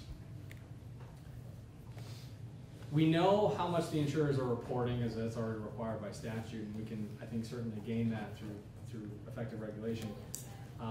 But all that bit in the middle we don't see. And the fact that the wholesaler is sitting there this whole time, they've been sitting there seeing everything. Now, there's supposed to be firewalls between this and that, the other, because of inducement and the cost of a prescription. The invoice price at which they sell a drug shouldn't be based upon the reimbursement rates, but they still see everything. The current system is so broken, and there's so much trust in these publicly traded, very large companies, none of which reside in the state of Vermont, from the wholesaler to PBMs, that we can't get that. We're not going to get their data. And effectively regulating them, we can do some degree of measures here and there, and we put forward a few suggestions of some tidying up of current statutes and keeping us on pace with other states. But if you were to take all of what the federal government and NCOIL wants to ensue and turn it on tomorrow, it would just come back at the premium level without some sort of buffer in there to really create a stopgap to protect consumers. And that's what we're looking to seek out. And that's what I think S.246 begins to do. Okay, it puts, if we can somehow get the board, or a different department, whomever, but I think the board is best suited to have real data, to truly know what is the most effective program or cost-saving measure that we should institute, whether it's importation, whether it's 340B carbon, how those programs affect consumers directly at the premium level, and can then effectively sit there when the insurers are talking for rate adjustments to have a clean and solid discussion that's fact-based. That's what we need. So before we begin to regulate and seek what everything that S.246 does, what we suggest is that we really take a step back and we say, who here has the information that we need, and can we work with them to get the data that will allow the board to, in a next step, start to institute some rate reform.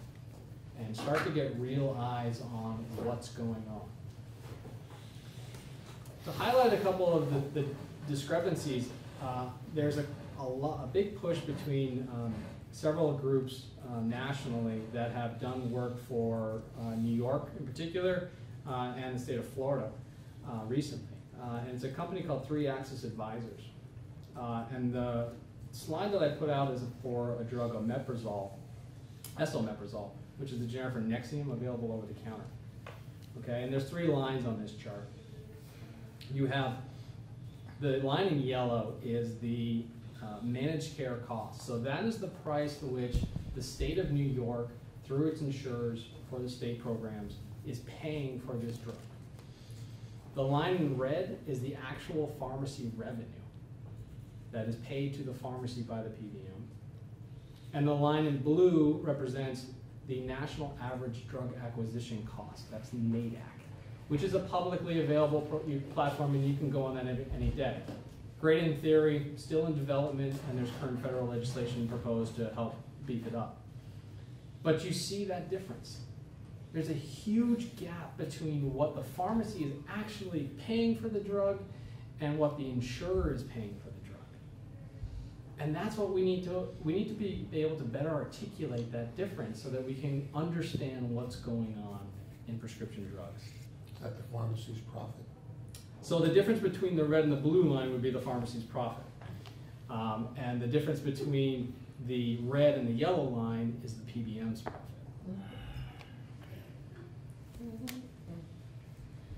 The next slide is from another group. It's actually started by 2 pharmacists in Ohio. It's called 46 Brooklyn. And they, in working with the Columbus Dispatch, were probably the instigators of the biggest pushback on PBMs nationally. And it came with an expose into the Ohio managed care system for their Medicaid. It looked at one drug in particular, this drug imatinib, which is a generic for a very high-cost drug, which is typically steered towards special pharmacies. And they looked at the reimbursement versus the cost. And you see that chart. You see how it's completely diverging away. The blue line representing the NADAC cost per unit and the state cost per unit. And you see that divergence just getting greater and greater and greater. That's a problem. If we don't understand, if we can't see what the people in the middle are actually making, then we can't effectively regulate. Oops. We all know that Medicaid gets supplemental rebates. And there's a difference between its net cost and the prices that it actually pays. What would happen if, like the Trump administration has even proposed, and other CMS administrations have proposed, is carving out rebates? Killing drug rebates would make a clear system because everyone would be able to see just based upon revenues of what's going on. But it would absolutely crumble everybody. This state is so dependent upon drug rebates from the manufacturers that if you were to turn a switch and turn them off, our drug spend would nearly double. We also have an access issue. This was the slide that I have is from Navitus prescription drug coverage, and it was put forth by Nashby recently in testimony. And it shows how we have different co-pays for Vermont consumers at different pharmacies. We have less than 35 individual pharmacy groups in the state. The number of independents in the state is decreasing. There's 25% of the independents in the state are actually for sale. But with only 35 different groups, why do we have such discrepant pricing between access? We have a major access to care issue, and yet we're determining that the copay at various institutions is different. Why are we allowing that? The next slide I have actually comes from NCPA, the National Community Pharmacy Association, and it's a comparison of state statutes regulating PBMs that are currently in effect. And I highlight where Vermont is. We score 4 out of 7 of their major targets. I want to highlight Arkansas. Arkansas is probably the most progressive state in terms of reform in prescription drugs, statutory-wise. And there's a major case that's going on that the Supreme Court is actually going to hear on April 27th. It's called Rutledge versus PCMA, the Pharmacy Care Management Organization. And it really begins to tackle the question of whether or not the PBM is a fiduciary and ERISA preemption truly exists for those entities.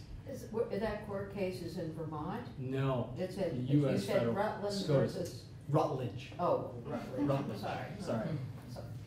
I just naturally went to Rutland. This is national. Yeah. Definitely something to keep your eyes on.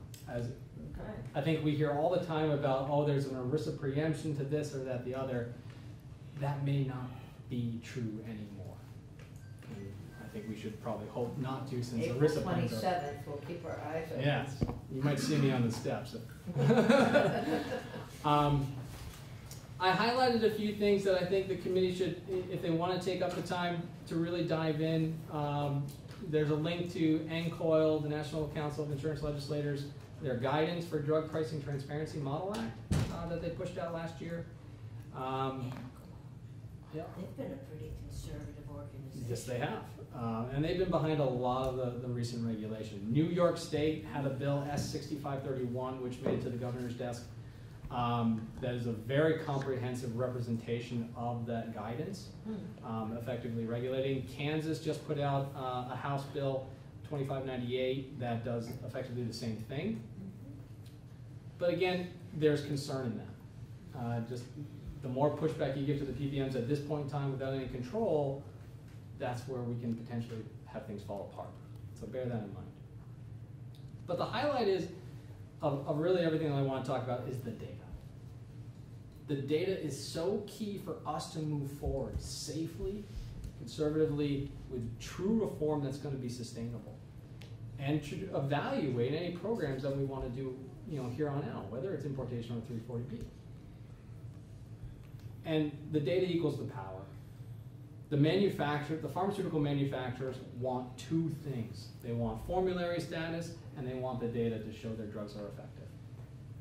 That data is already being sold left and right. Vermonters' data is being sold left and right. There's rebate programs for Vermont insurers about selling the data. And there's another middleman entity that exists. It's called a switch company. That between every pharmacy claim and the PBM, there's an entity that takes the pharmacy data, collates it into one format. There's 4 switch companies essentially that operate, and they all work onto one single format for this data, and they capture it, they sell it. The #1 data miner is called IQVIA, formerly IMS. It's a $57 billion a year company just for data. We tried to stop it and we lost the loss. We lost that court case. We lost that suit. That data can be bought. That data can be sold.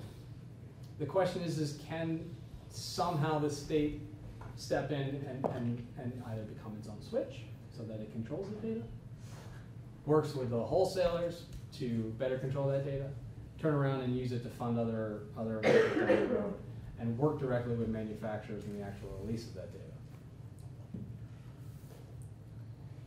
If we were to capture that switch data today, you would be able to expand the VPMS system, because instead of just controlled substances, you would see the entire context and breadth of prescription drugs that's being dispensed in real time on a daily basis. You would know, hey, there's a coronavirus outbreak, uh-oh, we better do something about it, and let's shift some resources that way. But in real life, there's a flu outbreak. And there are constant shortages of Tamiflu and the generic of Tamiflu and the other products used to treat flu. What if we had more control and worked directly with a wholesale distribution chain to say, hey, allocate some extra resources down to Bennington County because they've got a massive outbreak and we want to curb it now? That would be impactful. We'd be able to identify the 340B price. Wholesalers distribute product, whether it's regular prescription pricing or whether it's 340B. It's the same wholesaler. They know the real 340B price. They would be able to fill in that missing gap as to whether or not the supplemental rebates that Medicaid is receiving actually justify not carving in the 340B price at some of these entities. And to highlight 340B focuses on those brand name drugs that take up 80% of the actual drug spend, and they are the one that you constantly hear about. On a comparison basis of NADAC to current 340B pricing, I'm going to put some of that in the slide. This is as of January 15th data. You see the drug Humira representing the NADAC price of $2,700 and the current 340B price of a penny. Insulin, the number one insulin product, Lantus, $27 per unit, that's per ml. Typical box is 15 mLs. The current 340B price, 3 cents. We need to be we somehow need to be able to capitalize on those savings without jeopardizing certainly funding to the hospitals and the impact in there. But we need to be able to evaluate that.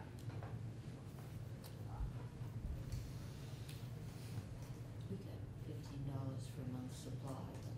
Exactly. That's what we got when we were looking at the insulin. Well, and to go into insulin, even entities, PBMs, I mean, there's effectively, you know, this is kind of off topic, but the insulin pricing and diabetic I would say diabetic medication pricing, there's no reason you couldn't set the price to 0. Several states are instituting laws where it's a $100 cap on 30-day supply. CVS Caremark is announcing a plan that will cost 0 to their clients, i.e. the payers and plan sponsors, 0 increased cost for a 0 copay of insulin products. If they can do it, and they're the number one PBM out there, then why not go for 0?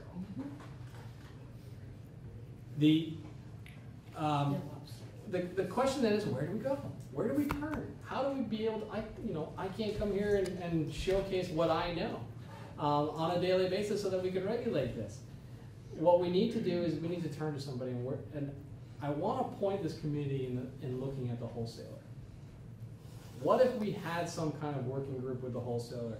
We would know true manufacturer price, the true list price that they're selling the drugs. We would know how they're changing them. We would be collecting rebates directly from the manufacturers to help subsidize things. There are 3 major wholesalers in the country: McKesson, Amerisource, and Cardinal Healthcare. They effectively set, those 3 companies effectively set the NADAC price, to which Vermont Medicaid bases about 90% of its reimbursement rates on. Why can't we work with them on that? And where do they get their profit margin? It's not in the big ticket drugs. The big thing that everyone comes in here and raises fear about is specialty this drug that costs $20,000 a month. Those drugs are coming directly from the manufacturer, and there's rebate dollars in the back end, but there's little swing in the actual profitability between individual members of the supply chain. Generic drugs, however, are significantly different. They represent 90% of every claim that are dispensed to Vermont consumers. They represent only 20% of the cost, but the price difference between entities is huge. The price that I effectively pay at my pharmacies versus the price that I'm reimbursed at versus the price that the insurance company pays versus the price that the patient hopefully pays at the premium level or the copay level is drastically different. And that's what we need to come at a solution to. Now, wholesalers depend upon generic drugs. That's their bread and butter. And that represents the biggest bulk of control. If we can work with a wholesaler, we can effectively control generic drugs. We can negotiate better prices that are passed through all the way up to the premium level directly to the patient's pocket. So that everyone makes a fair market value for the services that they provide, and we can continue access programs, but we know the real cost, and we can see it and control it, and we can work with that entity to better negotiate with the manufacturers directly. I like to liken this model to what we do with liquor control. Drugs are a commodity. The prices change so drastically on a daily basis. Unless you had some vehicle in place to truly monitor in real time what's going on, you would never be able to affect meaningful regulation. So you have to turn somewhere. There was a proposal several years back called S.183 that contemplated the state partnering with a wholesaler. I would turn the committee to looking at that language again, possibly weaving it into what's S.246 creates an intent of creating the Green Mountain Care Board to regulate prescription pricing by setting rates, but as an initial step, maybe working towards that model so that we can find real data. If you had money, I'd say go out and hire one of these companies and have them do a top to bottom research of what actually is going on. We don't have money to spend. So let's see what we can do, and let's try to get real data. That's what I want to go, because what we really want this state to do is to sit there in a position where they can truly regulate and monitor programs to reduce costs to Vermonters at every single level of the supply chain. And we have to do that by inserting ourselves somewhere in that chain. Questions? So you had, in addition to your slides, you have suggested language. Yes.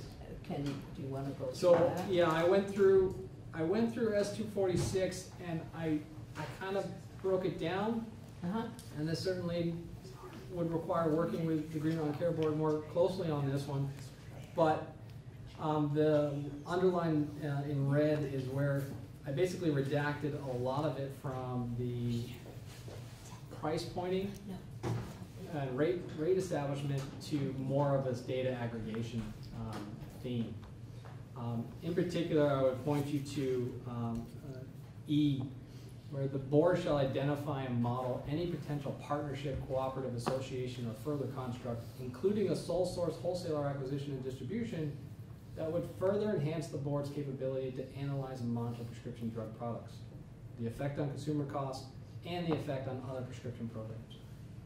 We need to be at the board to be able to identify what the manufacturer cost is, the wholesaler cost is, the pharmacy's costs are, the pharmacy benefit manager's costs are, the insurers, and ultimately the patients. We need to be able to categorically identify the metrics behind each and every one of those markers to establish rates. The other suggestion in that is some further tidying up of some current legislation for pharmacy benefit managers. And I think it's not really not germane to this. It's kind of a separate attack. You can choose to go after the PBMs, or you can try to rewrite the model, or both, depending on what your flavor is. But I would point to really what we suggested here is a very modest increase or improvements to what is already currently in statute at the guidance of NCOIL. But if you really want to look at true reform, I would steer this committee to those two bills that I highlighted, the New York bill and the Kansas bill. They are truly reflective of NCOIL's push for true PBM reform. And the other that I attached was the original language of S.183 that really contemplated this whole wholesaler connection. And that's what we should focus on, because we have to be able to change this game. This game is so overly complex. There's too many players involved, too many large entities that are really more concerned about their stock price than the actual patient's cost. And we need to break that apart. We need to somehow change the model without the whole thing collapsing on us. And if we were to somehow gain data from the same data that the wholesaler sees tomorrow, that wouldn't change anything. If we were to have a single wholesaler distributing products throughout the state, that necessarily wouldn't just change anything. But it would open the pathway for us to do some real reform.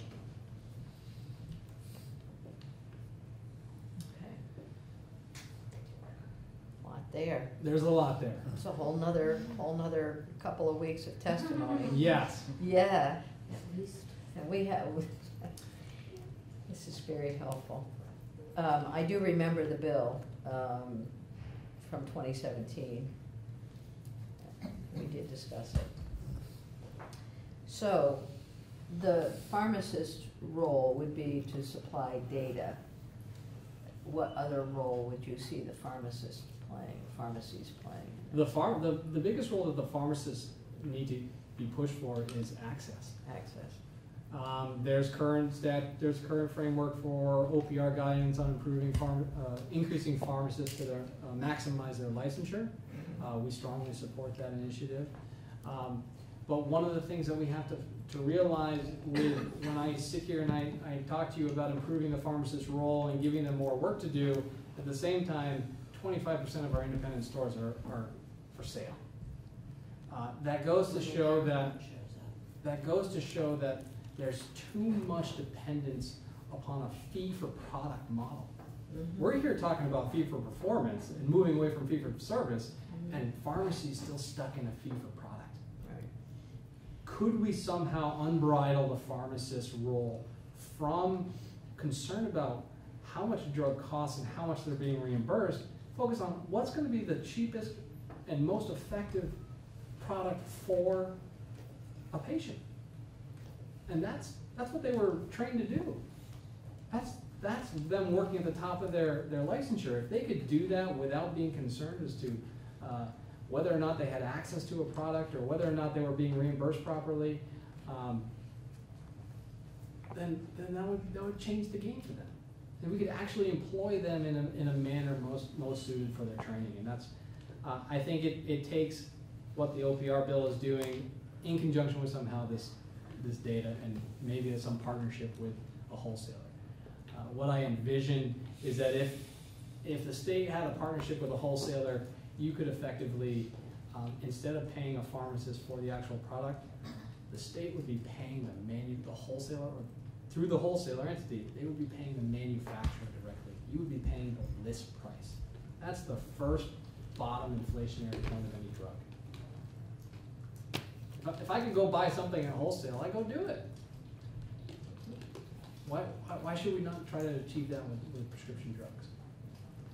And if we can remove those inflationary points, we could focus the pharmacists to their licensure, to providing better care, to improving the care of Vermonters, and that's what we could do that by paying them fees based upon the services they actually render rather than the products they dispense.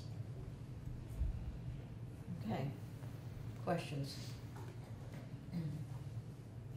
So, yeah, just takes tincture of time. Yes. I guess one of the questions would be, knowing that the Green Mountain Care Board is represented here, in terms of looking at the bill and perhaps the bill as modified, thoughts?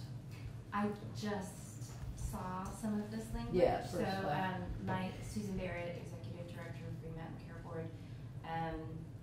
I would just reiterate what we've discussed since our regulatory processes the last cycle, that prescription drugs has been the biggest cost driver both for rate review and hospital budgets.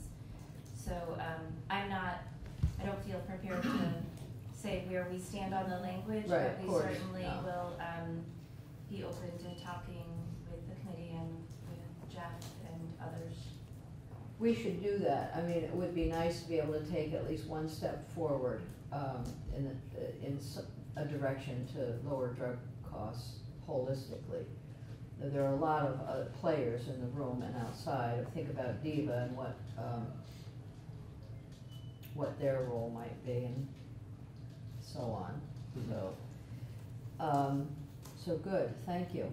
This is helpful. My pleasure. We'll mull this one over, and maybe we'll link with the Green Mountain Care Board and sort out what might be a good step to take to keep it on the front burner. Right. We do know drug costs are raising premiums, and people are not buying their drugs. Exactly. It is. And that's the last thing we want is people to not be taking their Worse. medication. Yeah. As long as they're prescribed appropriately. Okay. All right. Thank you very for your much, time. Jeff. Yeah, this is great. Is Katie's coming down? Do you want to shoot her a note and say whenever? We have 5 minutes. Sorry. 183 is the bill that we went through with Eric and Katie, and our responsibility is on the mental health study piece, not on the insanity plea piece.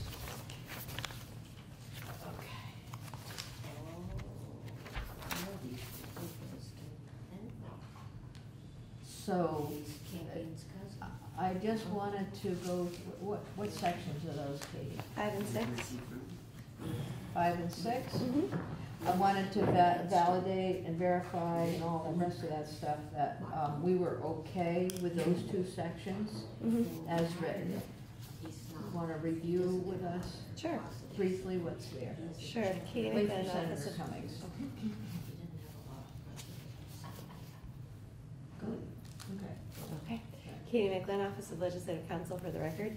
Section 5 is a report back that would be due November 1st of this year from DOC and DMH. They're to jointly submit an inventory and evaluation of the mental health services provided by the entity with whom DOC contracts with for healthcare services. And that report would go to House Corrections and Institutions, Healthcare and Judiciary, and to this committee and Senate Judiciary. The evaluation would include a comparison of how the type, frequency, and timeliness of mental health services provided in a correctional setting differ from those services provided in a community. So that's the parity issue. The evaluation would further discuss how the MOU executed between the 2 departments impacts mental health services provided by the entity with whom DOC contracts with for healthcare services.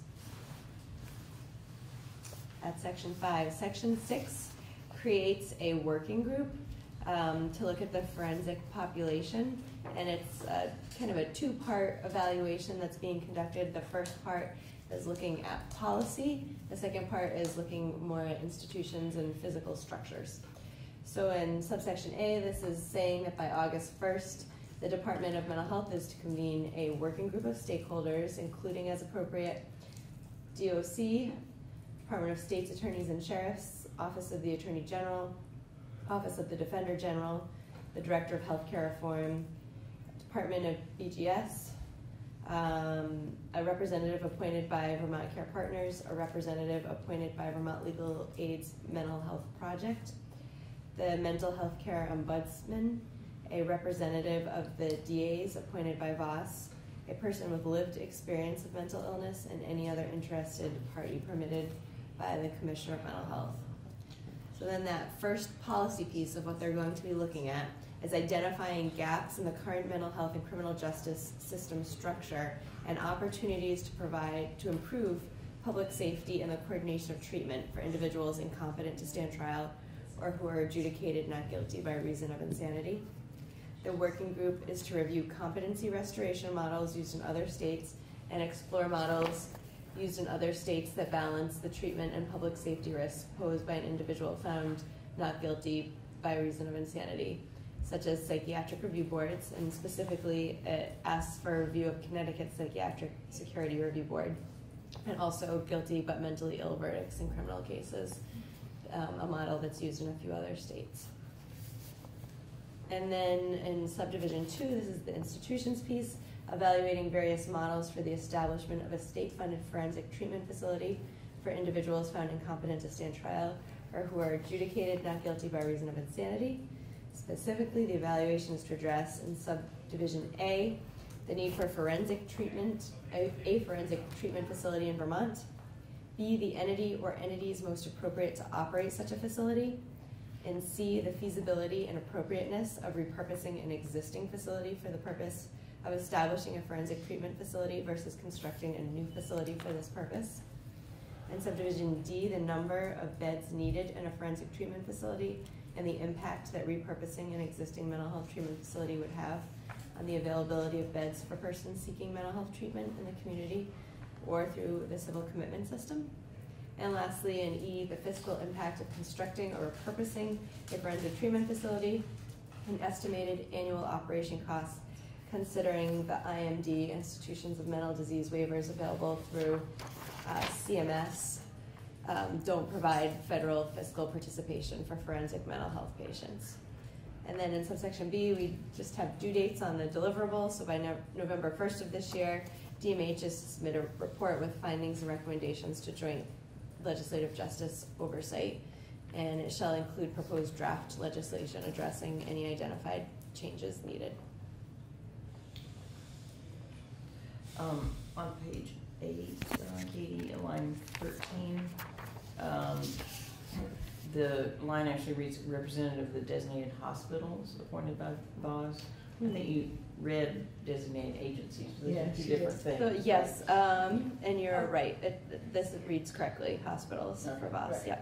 Yep. I noticed the same thing. Oh, really? Yeah, it's okay. I'm in the practice of saying designated Yes, agency. right. Yeah. Okay. Muscle memory. Okay, anything else there? That looks good. It does look good. It's integral to the bill, and I know that this section of the bill, these two sections, have they changed at all since, or just which one? Section 5 has not changed since introduced, but Section Yay. 6 has changed, Yeah. particularly the institutional piece. Right. I mean, I would just report that, you know, the question that I had when Eric Fitzpatrick was here about that language about findings. And, Right. Yeah, he got back to me. He did get back to you, okay. Yeah, and said that the two, the judge and the attorney that he consulted still thought that that language was fine and that it didn't need to be changed. Okay, good. The scenario that many public are worried about is someone commits a terrible crime,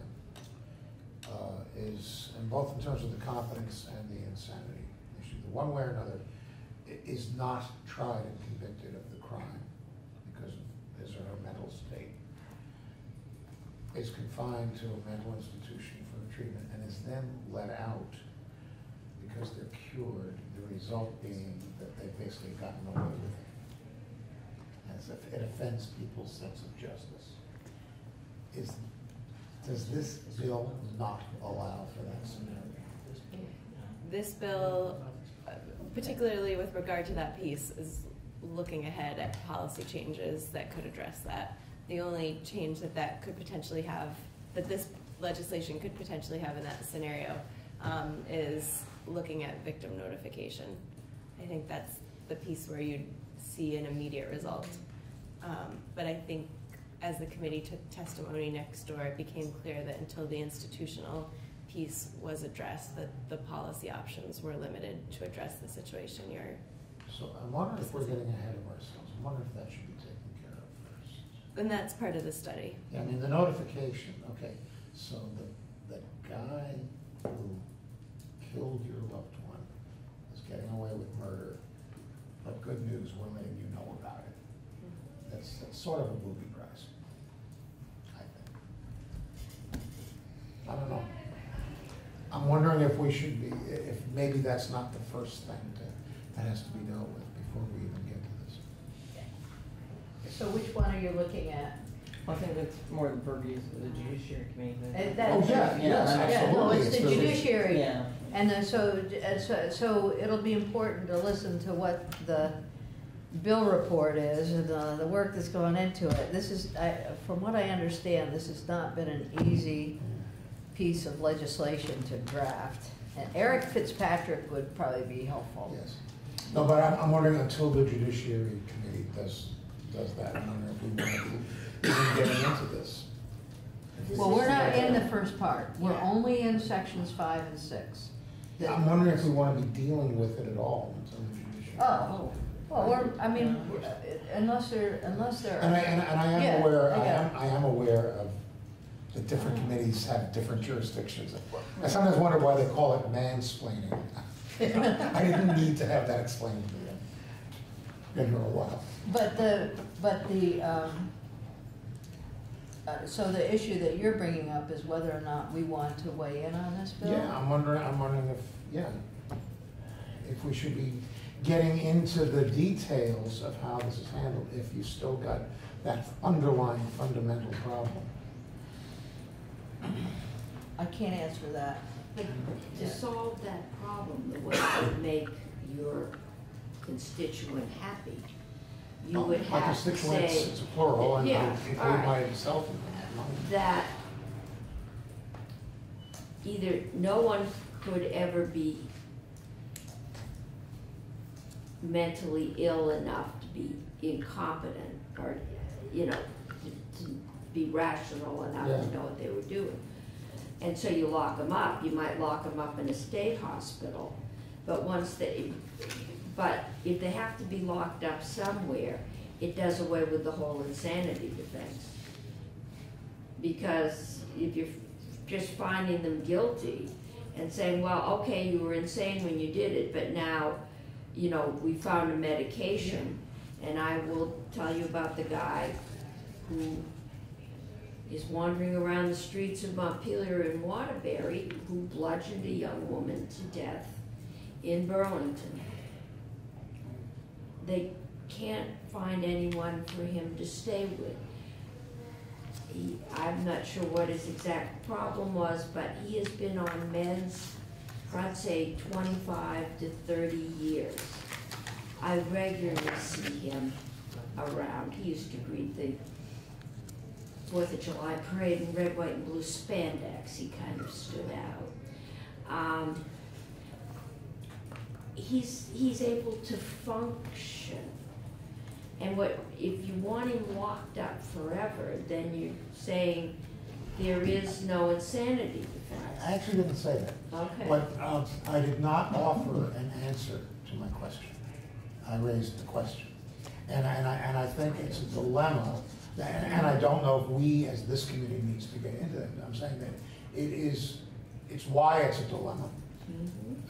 Going back to the ancient Greeks, you don't hold someone morally accountable for something he doesn't understand. Right. Someone who's not in his right mind. On the other hand, there is the idea of people getting away with horrible crimes. It's a dilemma. And I'm saying that the dilemma is still there, and that perhaps the committee's jurisdiction ought to be dealing with that before we start getting into the details. I can see it's gonna be a great floor debate. Uh-huh. Unfortunately, it's not ours. Yeah. So, I mean, the question that, the reason I brought it back up was I don't know that we ever said that we're okay with the sections 5 and 6. We don't have to vote on this. This isn't in our committee for a vote, but if there's anything egregious that you see with those two sections. So, Senator, how would I express your concern? I don't know if you would. I just expressed it. No, I mean, if I were supporting this on the floor, I may have to say something after the bill, after Judiciary presents the bill. And so I can simply say that we reviewed sections 5 and 6 and the committee is okay with them. Yeah, I mean, I'm not opposing the bill. I do have a problem with it. And I'm expressing that because I think at some point, and I don't know how you deal with it, you know. And it's been at least 2,500 years. People have been trying to cope with that problem. It is. You know, so. Okay. So would what I said before, does that work? Something like that? We reviewed sections 5 and 6 and okay. All right, good. Now, S.243 is another little issue. And I don't have the email that was sent out from Beth Novotny indicating that, and I have talked with the chair of GovOps about 243. They no longer believe that they need to have us send the bill to them, and they will not be interested in working on the money piece. Oh, really?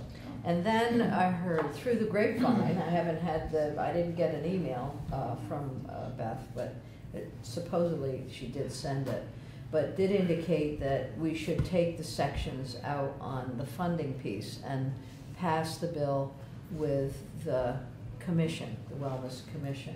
So it would be, we would just pass the bill out with Wellness Commission, which feels a little more comfortable probably, right? Mm-hmm. And then will it get added somewhere else? It won't be added anywhere, it'll just be a little standalone bill. We'll get it up and running, then we'll work worry about paying for it. We'll worship. And because the commission will look about how to pay for it, and make recommendations. That will be That's different, what I but meant to, I there's wasn't lots of- phrasing it very well, but that's what I I've meant. hired boards and executive directors and saying, and if you can raise money, you can have a raise. Exactly. I mean, it's the life of small nonprofits. So here's my suggestion, and that Katie is here. Katie has put together a proposal that has taken off. Have you done that? I've removed sections 2 and 3 from the bill. So that is, which draft is That's that? 4.1. Oh. It only has the commission language and the effective date section. Okay. You know, alphabet numbers. It does have your alphabet. That has not changed. And how far does it go? Is it the one? I told somebody the size of the commission, and they said, you can't do that. Oh, yeah. Would you be willing to add another one? Oh, did you want another one? Voss, apparently, now, is not on here, but Vaz? Voss would like a representative from the Okay. Hospital Association. Did they? I'm fine with that. And I did talk with Beth about that yesterday, she was okay with it too. Okay, so that UVW. That means we have 3 slots left. Because, you know, big commissions are Do we have a always a rep great on thing. from the legislature? We could put a few legislators. Why not? No, we're not doing that. How many are we up to? 23. So if we add that, the vase rep, and then does anyone disagree with taking the money? No. Okay. Let's so take the money out. Let's take the money out. And then We beat that horse yesterday. I'm sorry, this little bill is not simple.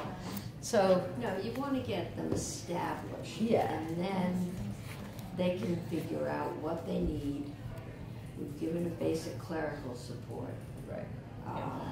They'll figure out what they need, and we'll get into the training, to let them figure out the training sessions. I like that a lot. Tomorrow is Thursday. Can you get us the next final draft? Yep. And then what we'll do is we will vote on it tomorrow, and maybe by that time I will have heard officially from Beth about her testimony. Thank you. Thank you. I think Beth sent you an email. I haven't seen it. Oh, she I've just been sent- looking for okay, it. she I just- sent her an email to send it again. So, we'll, I'll just check and see if you just have.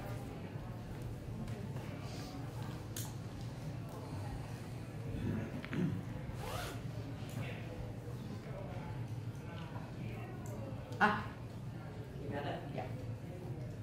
I resent it.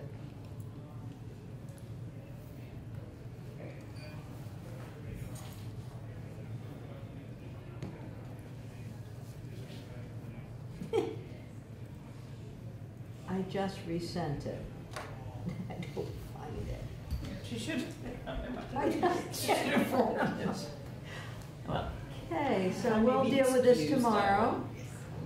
We'll deal with it very briefly tomorrow. Are you around, are you in I this don't know. meeting? Where am I tomorrow, I Dory? think that you're backing up Kim on the bills that she's Oh, doing perfect. tomorrow, right? Perfect. Right. We don't need a lot of time on this. We just Okay, need to and I say- think my commitment on the house is going to be canceled, so Okay. that will work out well. Oh, good. Okay, good. All right. Then we have some folks coming in on Habitat for Humanity. You're welcome.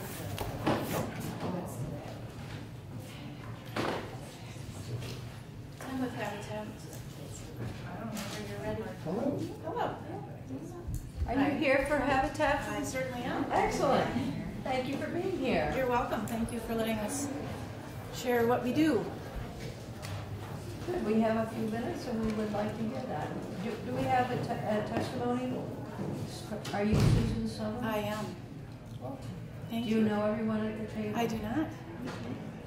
Ann Cummings from Rich Westman from from? Lemoyne. Oh, great. Ginny Lyons, Chittenden County.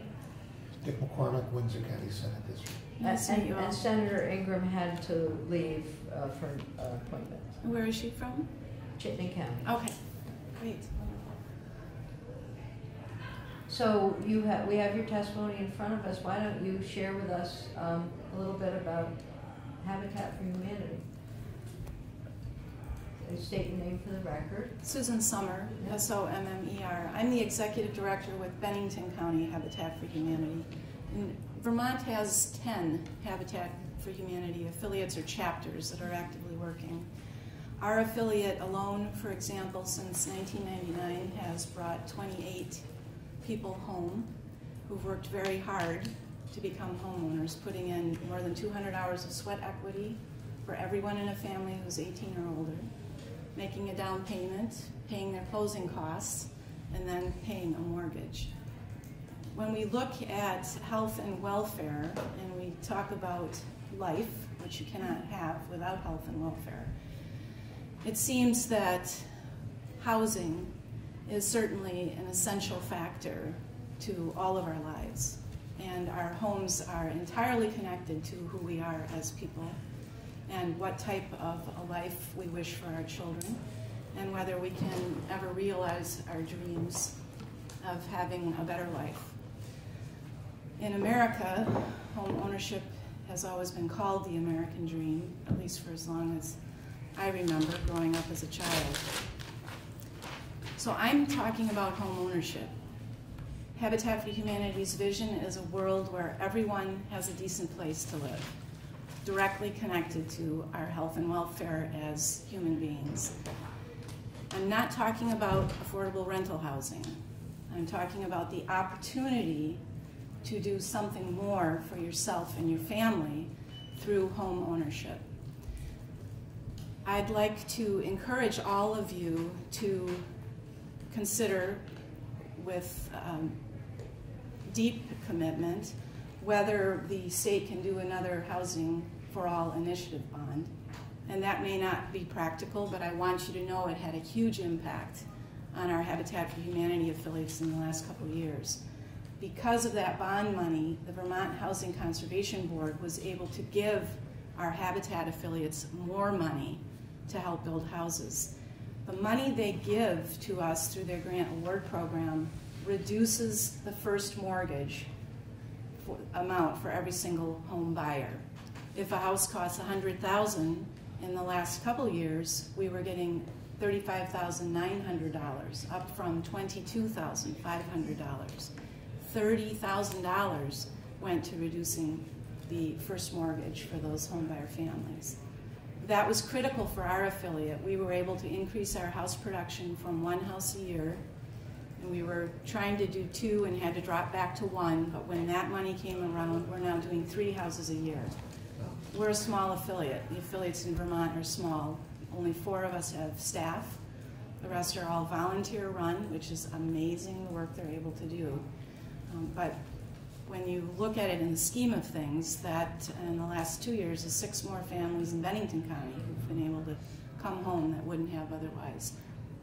Dawn needed a house because she was renting an apartment in Bennington that had 2 bedrooms in an upstairs, very small area of the house. She is raising her 2 grandchildren who are not safe with their parents and need to live with her. But they were so afraid in that apartment setting because it was with a number of other units right next to one another, a dinky little yard out back where the children couldn't play because there were other people with animals, dogs, that would take them out there, and it just wasn't a good place for the children. They would sleep every night on the pull-out couch with Dawn, their grandmother. They are in a 3-bedroom house now, and although her grandson still is getting used to his own room and might spend the night with her as well, her daughter is ecstatic. She's 11 years old. Her granddaughter has her own place to live. And they're not afraid any longer that either of their parents are somehow going to come and find them and track them down. So for Dawn, safety was the key issue for becoming a homeowner, and the reason she wanted to do that on behalf of her grandchildren.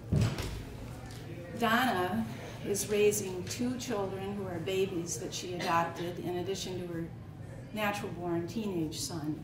They were living in a double-wide trailer where they had to use electrical heating units in the wintertime. The wind blew through the windows. She could not afford to repair the roof. The floors were sinking in. And now they live in one of the Habitat houses our affiliate built in the Jennifer and Lane neighborhood of Manchester Center. We have a 22-home neighborhood development there that we're working on. Their concern was health directly related to health and welfare. They were sick all winter long in that double wide. Their little babies were cold. It was not a good place to be raising kids. And now they've got a highly energy efficient house. Efficiency Vermont works with our Habitat affiliates, and we work with them. It's a fantastic partnership. They're paying less every month for a mortgage, property taxes, and homeowners insurance than she was in the rent on the double wide. And same thing with Dawn. She's paying less than the apartment that she was renting in downtown Bennington for the house that she now owns. We also do affordable home repair.